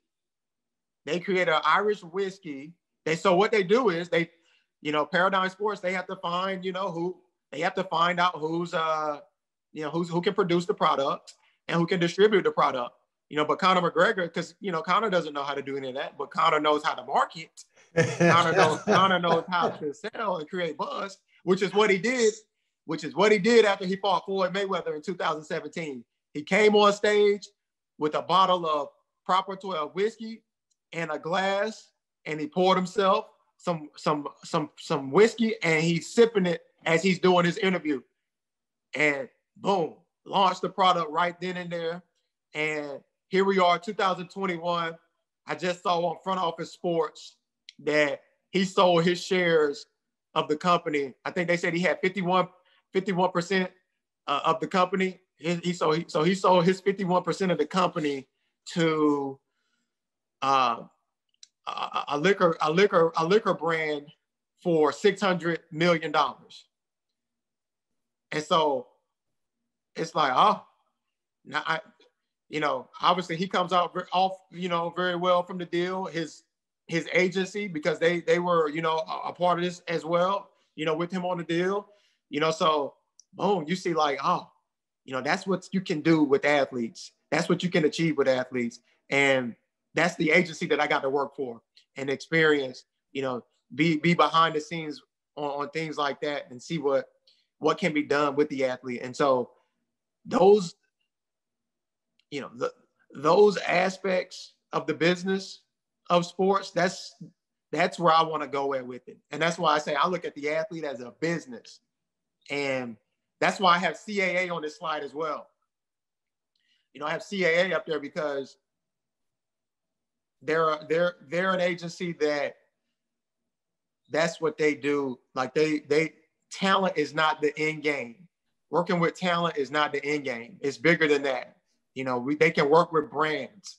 You know, they can work on the side of leagues, working with leagues and helping leagues get better deals, helping individual teams build their stadiums. Like they partnered with Chase to help build the Warriors' new facility that they have up in the Bay Area. And so what CAA does, that's something where I say, oh, you know, that's another form of business that, you know, I want to get into with the athlete and the representation. And so that leads me to, you know, my final comment just about, and this is another way of just bragging on UCLA and the people that want to help and to share success. So one of my classmates, I'm in a class right now, sports, special topics in sports, the agony and ecstasy of sports management and entertainment, winning both on and off the field. That's the whole name of the class. That's the whole name of the class. And it's with Peter Guber, who is the owner of the Golden State Warriors. He's also the LA Dodgers. He's also Team Liquid. He's also Mandalay Sports. So much that Peter Guber does. You know, he created the movie. He would help produce the movie. What was it? Purple Rain. Oh, excuse me. The Color Purple, not Purple Rain. The Color Purple. And Batman, that first Batman with Michael Keaton. He did that. And so it just gives you an idea of his resume, what he's capable of. But in this class, though, I'm taking it with another student, Vivian Wang. And Vivian, I set up a call with Vivian off of just LinkedIn because she's in the class. She works for AEG. They're in the sport and entertainment business on the side of, venues. And I have a call with Vivian, and I let her know, what I'm getting into, just networking with other students from the class, because we're virtual. And this is what I learned from Ted Lee. So, I'm taking something that I learned from him and I'm putting it into play. So I'm talking to Vivian and I share with her, okay, this is what I'm getting into. And I want to become a sports agent. And she's like, oh, really? She was like, well, I'm doing the introduction for Howie Newchild, who is the head of sports at CAA. I'm doing an introduction for him for our class later this quarter in June. She was like, you should do it. You should do it and not me. Because of what you want to get into. And I'm more than happy to let you do it. Like, because this is a totally opportunity for you. And so I'm like, you sure? And she's like, yes. And so she's like, I have a call set up with CAA. And this was last week. I have a call set up with CAA, and I want you to be on the call. I want you to be on the call because I'm trying to uncover more information about Howie Newchild, so I can do a good job with introducing him. And she was like, and I've already taken notes and stuff. I'll send you over my notes. I'll send you over the notes that I've already put together to introduce him. But be on this call. And so I'm like, okay, yeah, great. Like, let's do it. And so we jump on the call together, like days later. We jump on this call with CAA, and they have their chief of staff on the call, and they have one of the associates on the call, and she lets them know what I'm trying to do. She's like, this is what he's trying to get into. He played professional football. He wants to get into player representation, and so I thought it'd be good for him to be on this call. And they're like, okay, well, let us know more. So I get to talk to him. And I have a call today with CAA, with the associate from CAA to find out more. And so that's just my little tidbit on the shared success at Anderson. Because, there's an opportunity today. There's going to be an opportunity today, and then there's going to be an opportunity later, with the presentation. And so if all that works out, I'm looking at, hey, like, this could be a potential foot in the door with a powerful company, CAA, which would be great to learn from. Now, I want to get out and do my own thing, but this agency right here, they also, may be good partners just for me to say, hey, okay, I'm still doing my own thing, but as I'm building my own thing, okay, I get to learn from a powerful company like CAA that when it comes to, and that stands for Creative Artists Agency. And I want to say, out of the sports agencies in terms of revenue earned, they were number one. 2019, maybe even 2020 was different, but in 2019, they were number one in revenue generated. And it was the number one revenue generator for CAA. It took over, television and entertainment. And so their sports division is doing extremely well. And they do things on that side of, branding with athletes and pairing with athletes. And so they have a lot that they can offer for a young aspiring agent to learn and grow and experience the business. So that's why I placed that on the slide, because this experience at Anderson, it just continues to give. It keeps on giving. And I'm excited to see, after this is done in June, where will things lead? helps, and how and you know, just and marvel at just the way that when they say like your family here at Anderson, and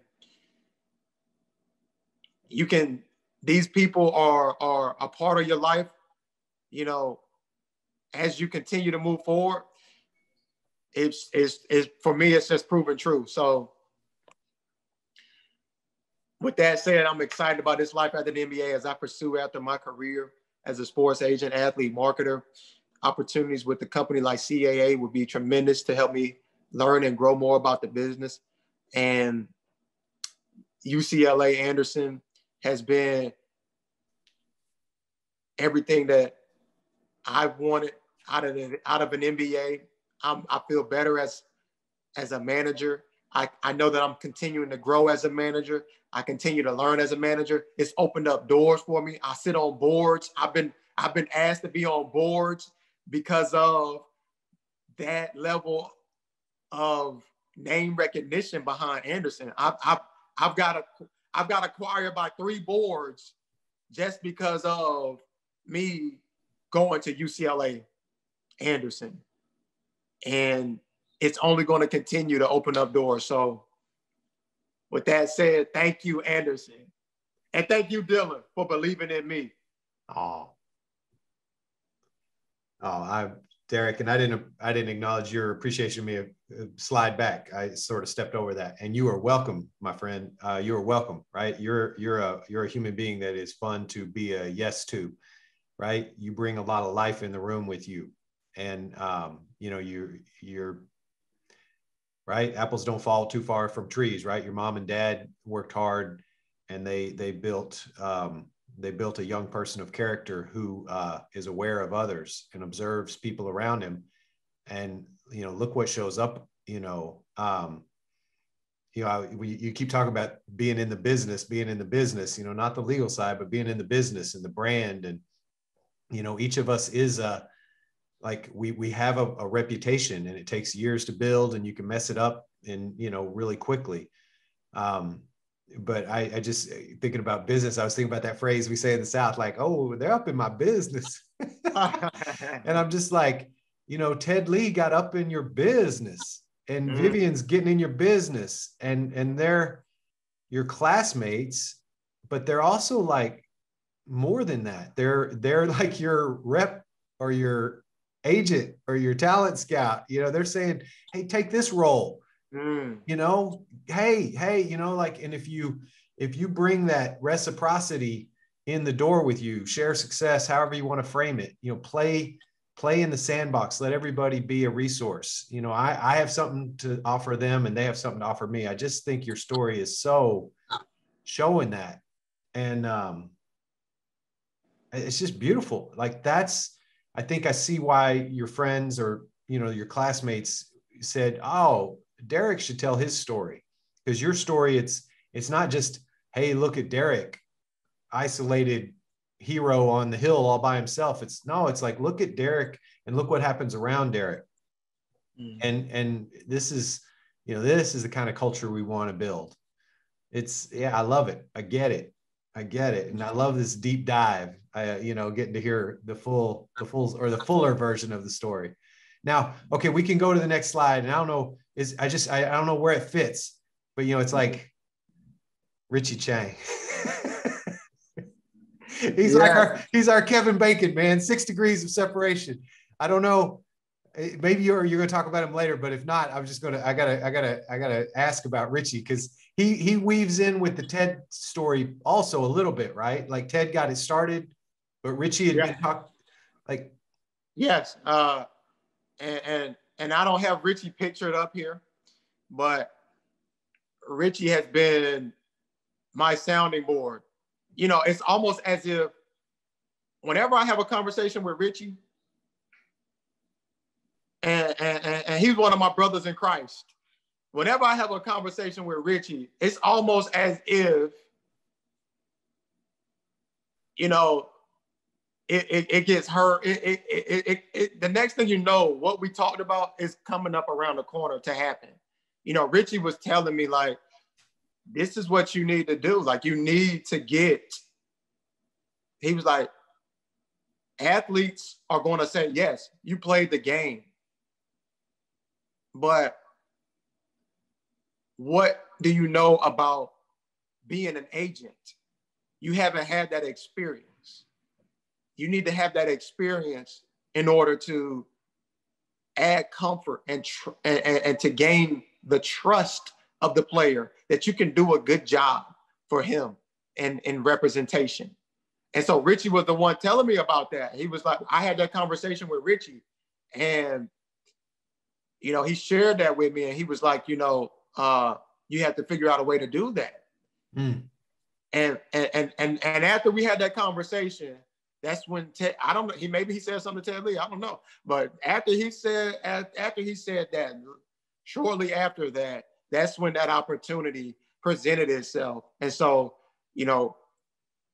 Richie actually prompted me to jump on that deal because of the conversation I had with him and his ability to help me think through things and process things. And whenever I have ideas about business, like I take him to Richie. He's a rocket scientist. Yeah. He's a rocket scientist. So it's like, hey, whenever I have some questions, Richie is the one that I tend to go to and get his help. And so just another example of the network at Anderson. And like I mentioned, those I call them dogs, those dogs that you surround yourself with. When you get surrounded by those individuals with the success that they have, the experience that they have, the knowledge that they have, it helps you make good decisions, well-informed decisions, because good decisions are made with the wealth of counsel. And he's one of my first in counsel when I need to make a decision. I love it. I just quick underlines, Ted Lee was in the Sports Business Association for his own edification. He's listening to a presentation.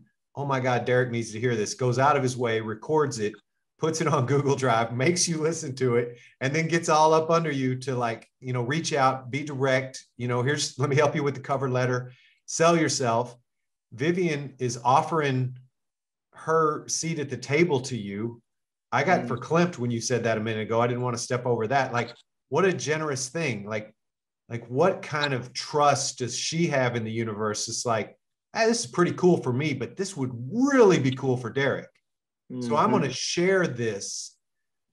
I mean, what an acknowledgement of who you are that someone would want to give that to you, and what of an acknowledgement of her confidence in the universe that, if I pay it forward, it'll all work out.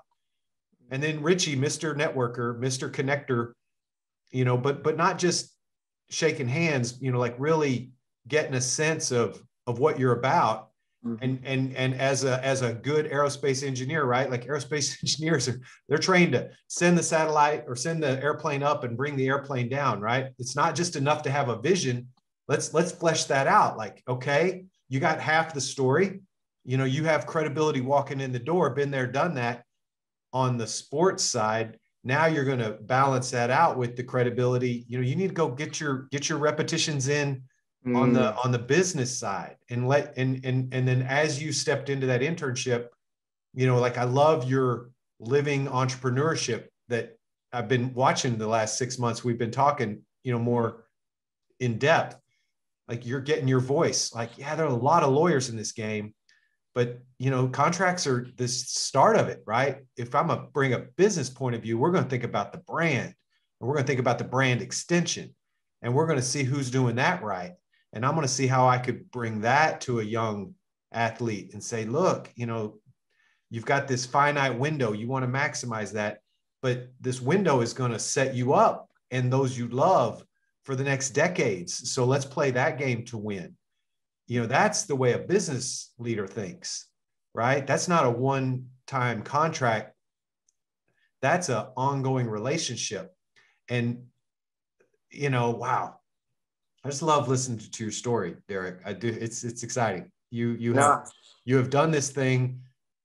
your way, but you've done it it's a we story. It's not a me story, is how it occurs for me. And I just would want everyone to underline that for people following in your footsteps. Like, wow, look at how he participated in the village and in the community and in the sharing success culture, and then took it further.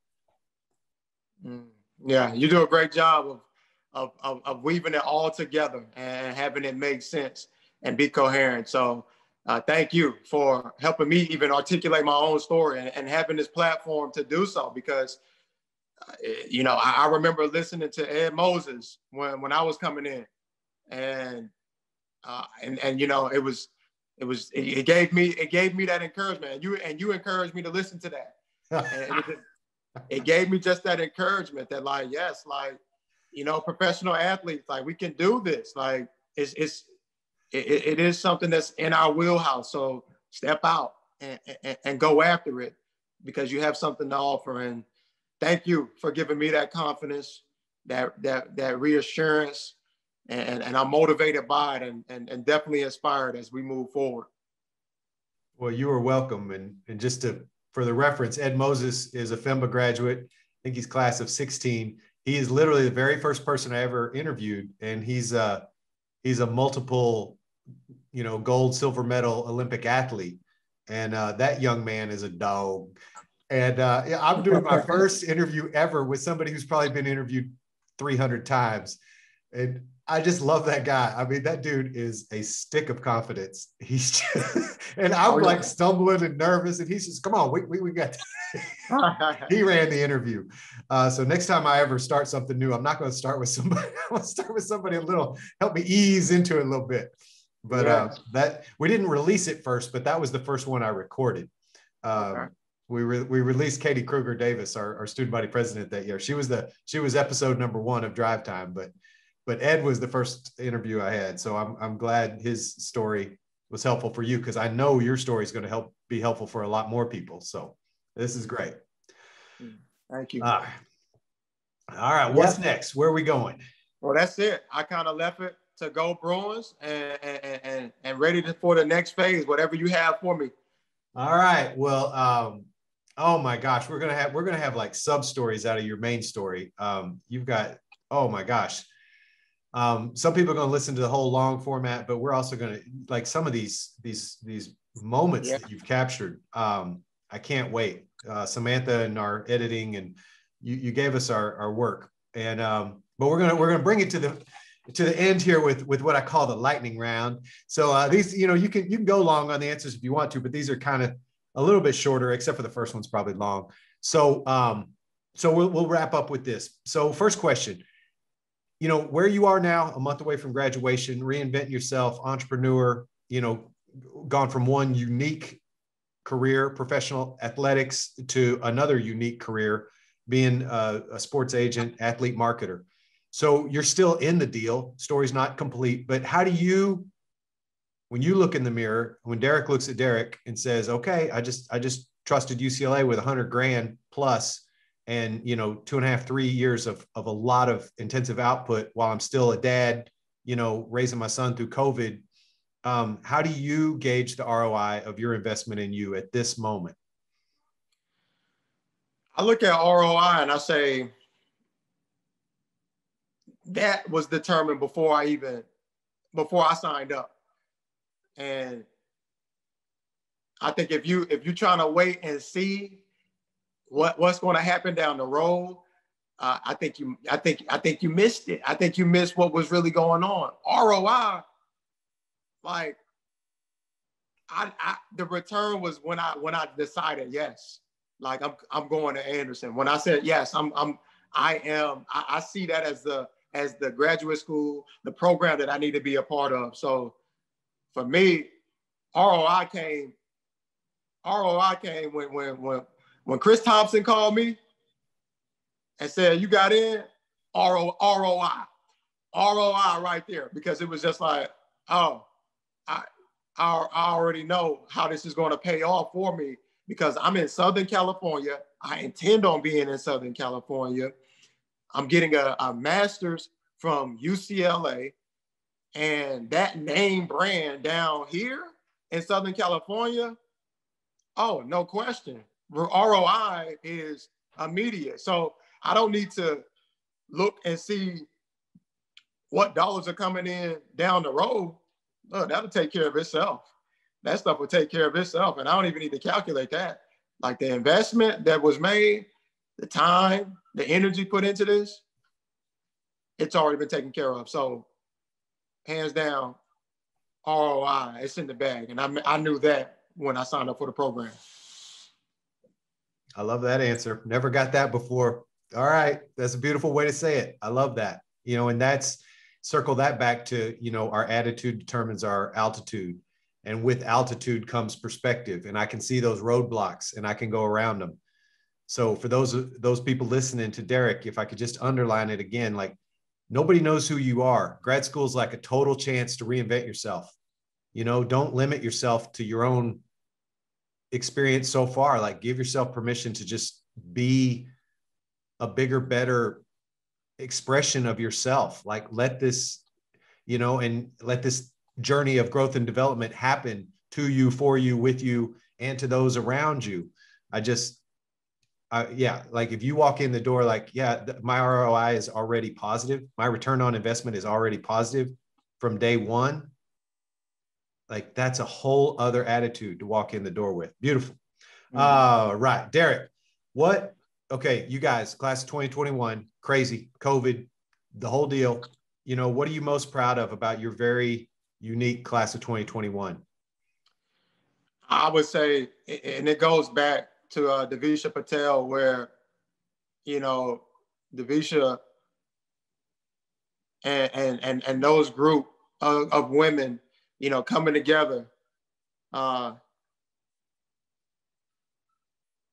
think that's really the greatest example of our class and how it felt to come in on weekends and on the hybrid schedule and take classes and to just feel like, this is my family unit, and we hug and find out how everything is going and meet up afterwards and meet up in the cities that we live in, in between weeks, and we have a connection. And so when I look at our class, the class of 2021, I think that there's just a real connection across the class, and that love that's been shown, from my class by the members uniting together and just saying that it's okay to meet new people. And at this age, because a lot of times it's like, I have my friends, I went to college already, but it's okay to meet new people at this age and give yourself permission to form deep relationships with them. Oh, okay. Beautiful. Thank you, sir. We're the vaccines are working. People are taking off their masks. June 15, California comes back awake or comes back to life. What are you looking forward to most post-COVID? Oh, getting rid of the mask. Yeah. Just getting rid of the mask. No more mask. I don't have to wear the mask anymore, so I'm looking forward to getting rid of that. I think that going on the other side of COVID, I'm looking forward to, more, because I like to eat too. So, going out and being at a dinner and like tonight, for instance, I have a dinner tonight, with the men's group that I attend on Wednesdays. And like, it's just something about, a meal and just fellowshipping with others and just relaxing. Like for me, I can deal with anything. You give me food, Dylan, I can deal with it. I can deal with anybody, anything. I can deal with anything. I can tolerate anything. Just give me a plate of food and I'll sit there. Oh yeah, okay. Yeah. So yeah. Oh, I love it. I love it. And, we've also learned a lot. I think we've reinvented life, in my opinion. What do you want to keep from COVID? What's something that actually you learned to do newly during COVID that you want to keep doing? It's this right here, Dylan, like what we're doing. And, Yeah. I heard something in one of our classes. So in Peter Guber's class, we had who was he? He's the VP of business, business operations for the Golden State Warriors. His name is Brandon Schneider. And he dropped a nugget, and you had to catch it. Because a lot of people, you just hear some stuff and you miss it. But he dropped a nugget where he was like, Peter Guber, his boss, told him, hey, you need to meet 12 new people per month and make that a routine. And it sounds like when he said that, it sounds like he still does that. Even where he's sitting in his role now, he still does that, where he tries to meet 12 new people per month. But he dropped that nugget. And what we're doing right now, that's something that I want to keep up after this COVID period is over with, because I've been doing it in terms of, and Ted Lee assisted in this as well, just in terms of networking. But I've been doing this, and for me, I'm like, hey, this is something that I want to continue to do. Is people are comfortable using Zoom and doing these virtual chats, and I can stack up calls, easily on Zoom versus doing coffee with somebody in person is good, but I think that I can scale quicker with Zoom capability. So that's something that I'm going to keep post-COVID. Well, that might be a little bit related. My next one, what's a favorite productivity hack? Personal, professional, doesn't matter. What's something like that I geek out on this stuff. I love it. Like what's something that's really kind of, for me, yeah, this is a hack, this whole thing, because you're in San Diego, right? Yes, sir.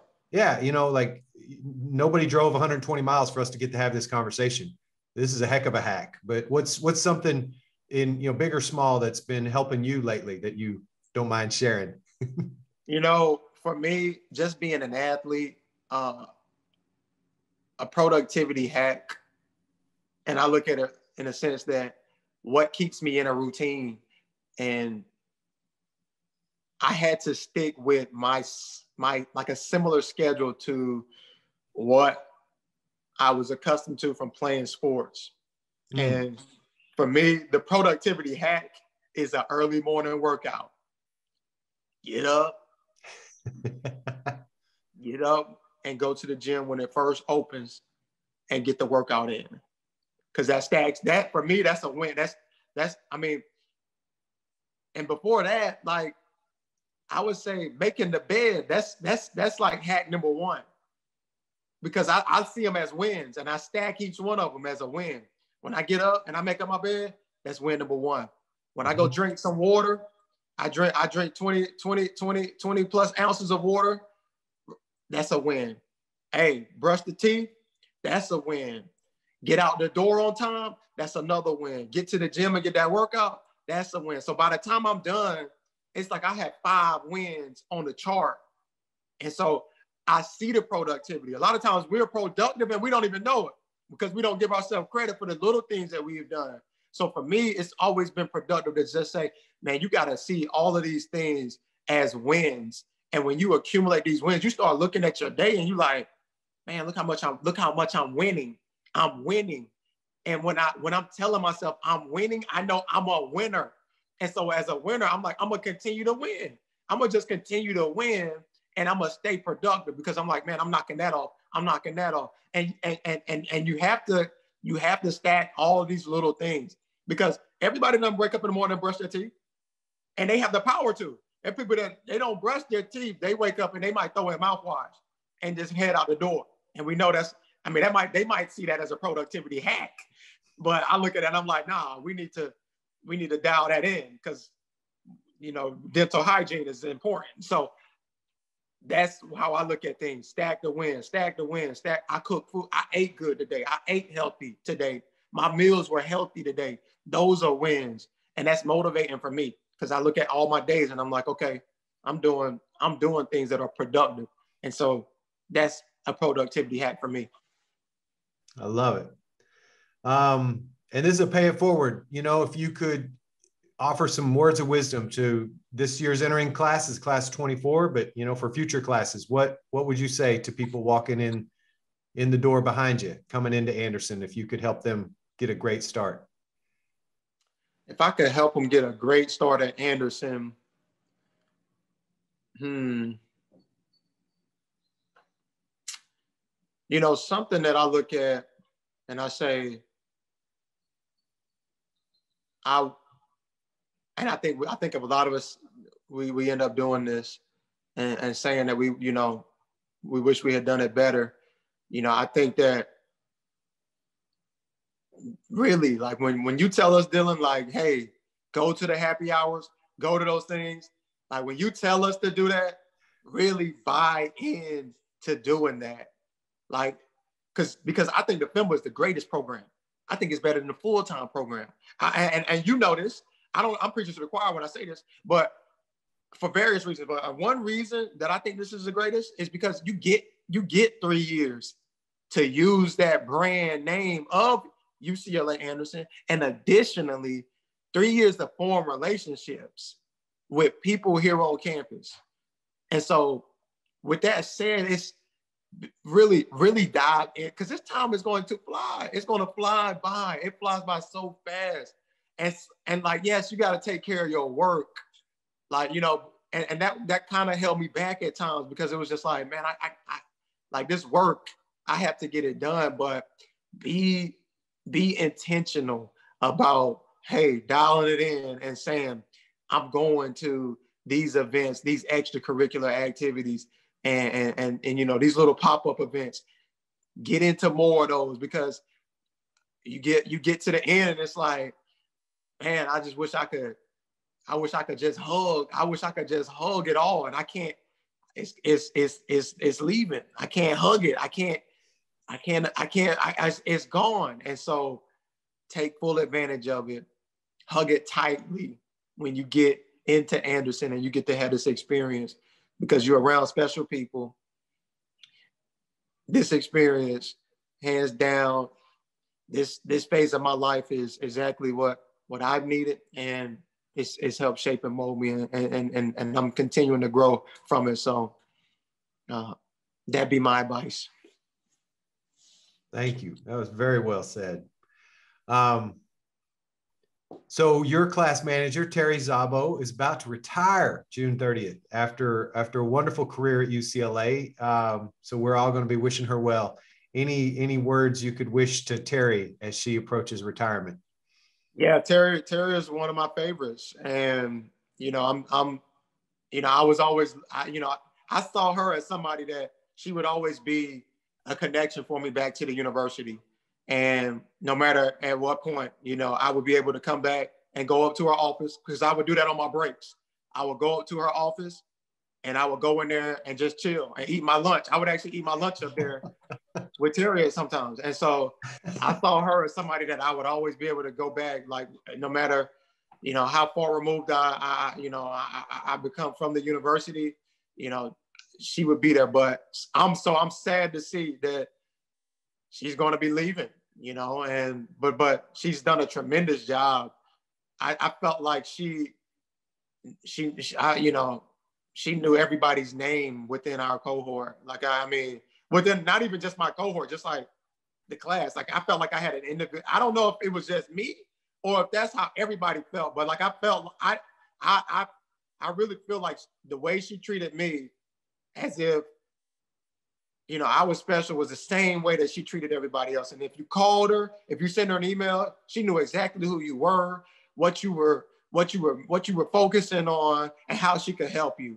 And she gave me tremendous help throughout this process and made it, you know, a streamlined process, especially from that side of, you know, different administrative things and being able to put myself in position to have success at Anderson. So, you know, Terry, I'm going to miss you. Please come back. I don't know how to, you know, Terry, if you have social media, maybe LinkedIn, I can probably find you on LinkedIn.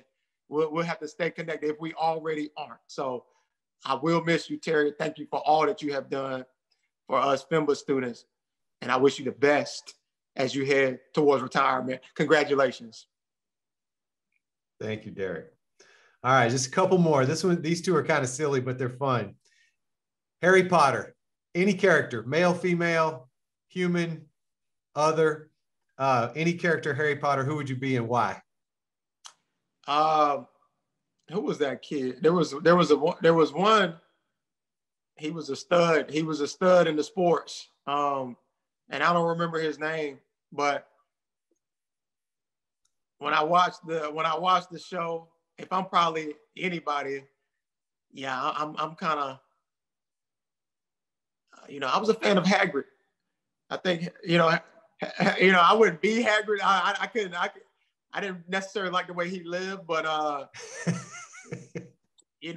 definitely like the fact that he was reliable in a sense that like he was that source of protection for Harry. Somebody that Harry could rely on and Harry would go to for protection. So Hagrid is somebody that I look at and I'm like, okay, I admire what he did on the show, for the series. I love it. All right, nobody said Hagrid yet. That's awesome. I love it. And you were hybrid, right? Section 5, your year has a different number of other years, but you were in the hybrid section. So of the 4 houses, Gryffindor and Ravenclaw and Hufflepuff and Slytherin, what do you think what was the space of your section? Which house were you guys? We definitely weren't Slytherin. We didn't have any snakes, in the crowd. I would say, yeah, put us at Hufflepuff. Like, what wasn't that kid? Wasn't that Harry's? Wasn't that his crew? No, he was. They were Gryffindor. Yeah, he was Gryffindor. He was Gryffindor. Yeah, give us Gryffindor. Yeah, give us Gryffindor. We have to be the winning team. I think we had the best cohorts. All right, there it is. All right, there it is. All right. So last 3, it's 3 versions of the same question. So these are my little mascots. Got my little bears up here. So you get to give a Bruin bear hug. I'm going to ask for 3. The first one is a Bruin bear hug acknowledgement to a faculty member. Who's a faculty member you'd like to send a bear hug to? Gregory Pollock.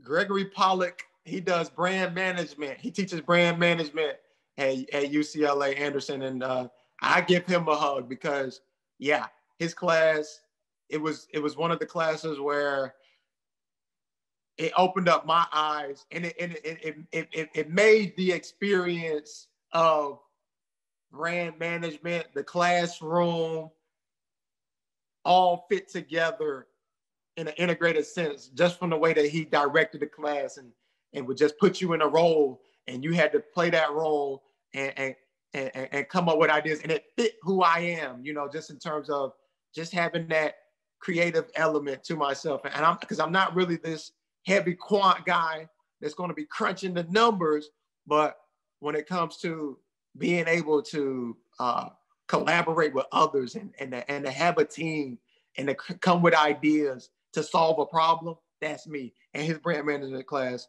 that's what it was able to do and show me from an academic standpoint, but from a professional standpoint as well. All right, Professor Pollock. All right, that's kind words. All right, second bear hug is to a friend. It could be in Anderson, it could be outside, but who would you send a bear hug to? Oh, definitely to my guy, Richie Chang. Like, I'm sending Richie the hug all day. When I'm in LA, if I'm up in LA or something like that, yeah, I'll go track down Richie. He was way over in Thousand Oaks. So it's like, that's an additional hour trip. But if I'm up in the area, he's my guy that I'm tracking down. Thank you. All right, last question. And this has been a heck of an interview, Derek. Bear hug you would send to any family member. Who would you choose? Always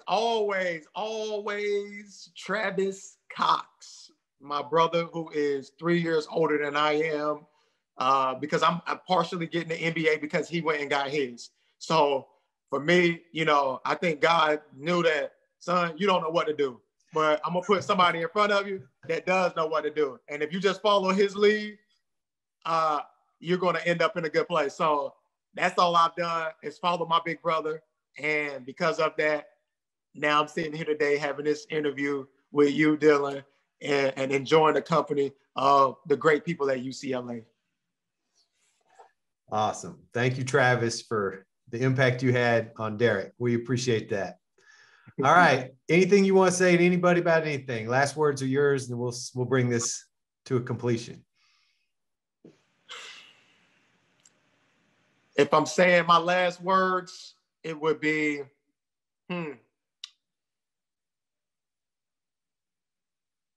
it's much like I shared with you, when I gave you the reference to football and how we call each other dogs. Like if somebody is of that caliber.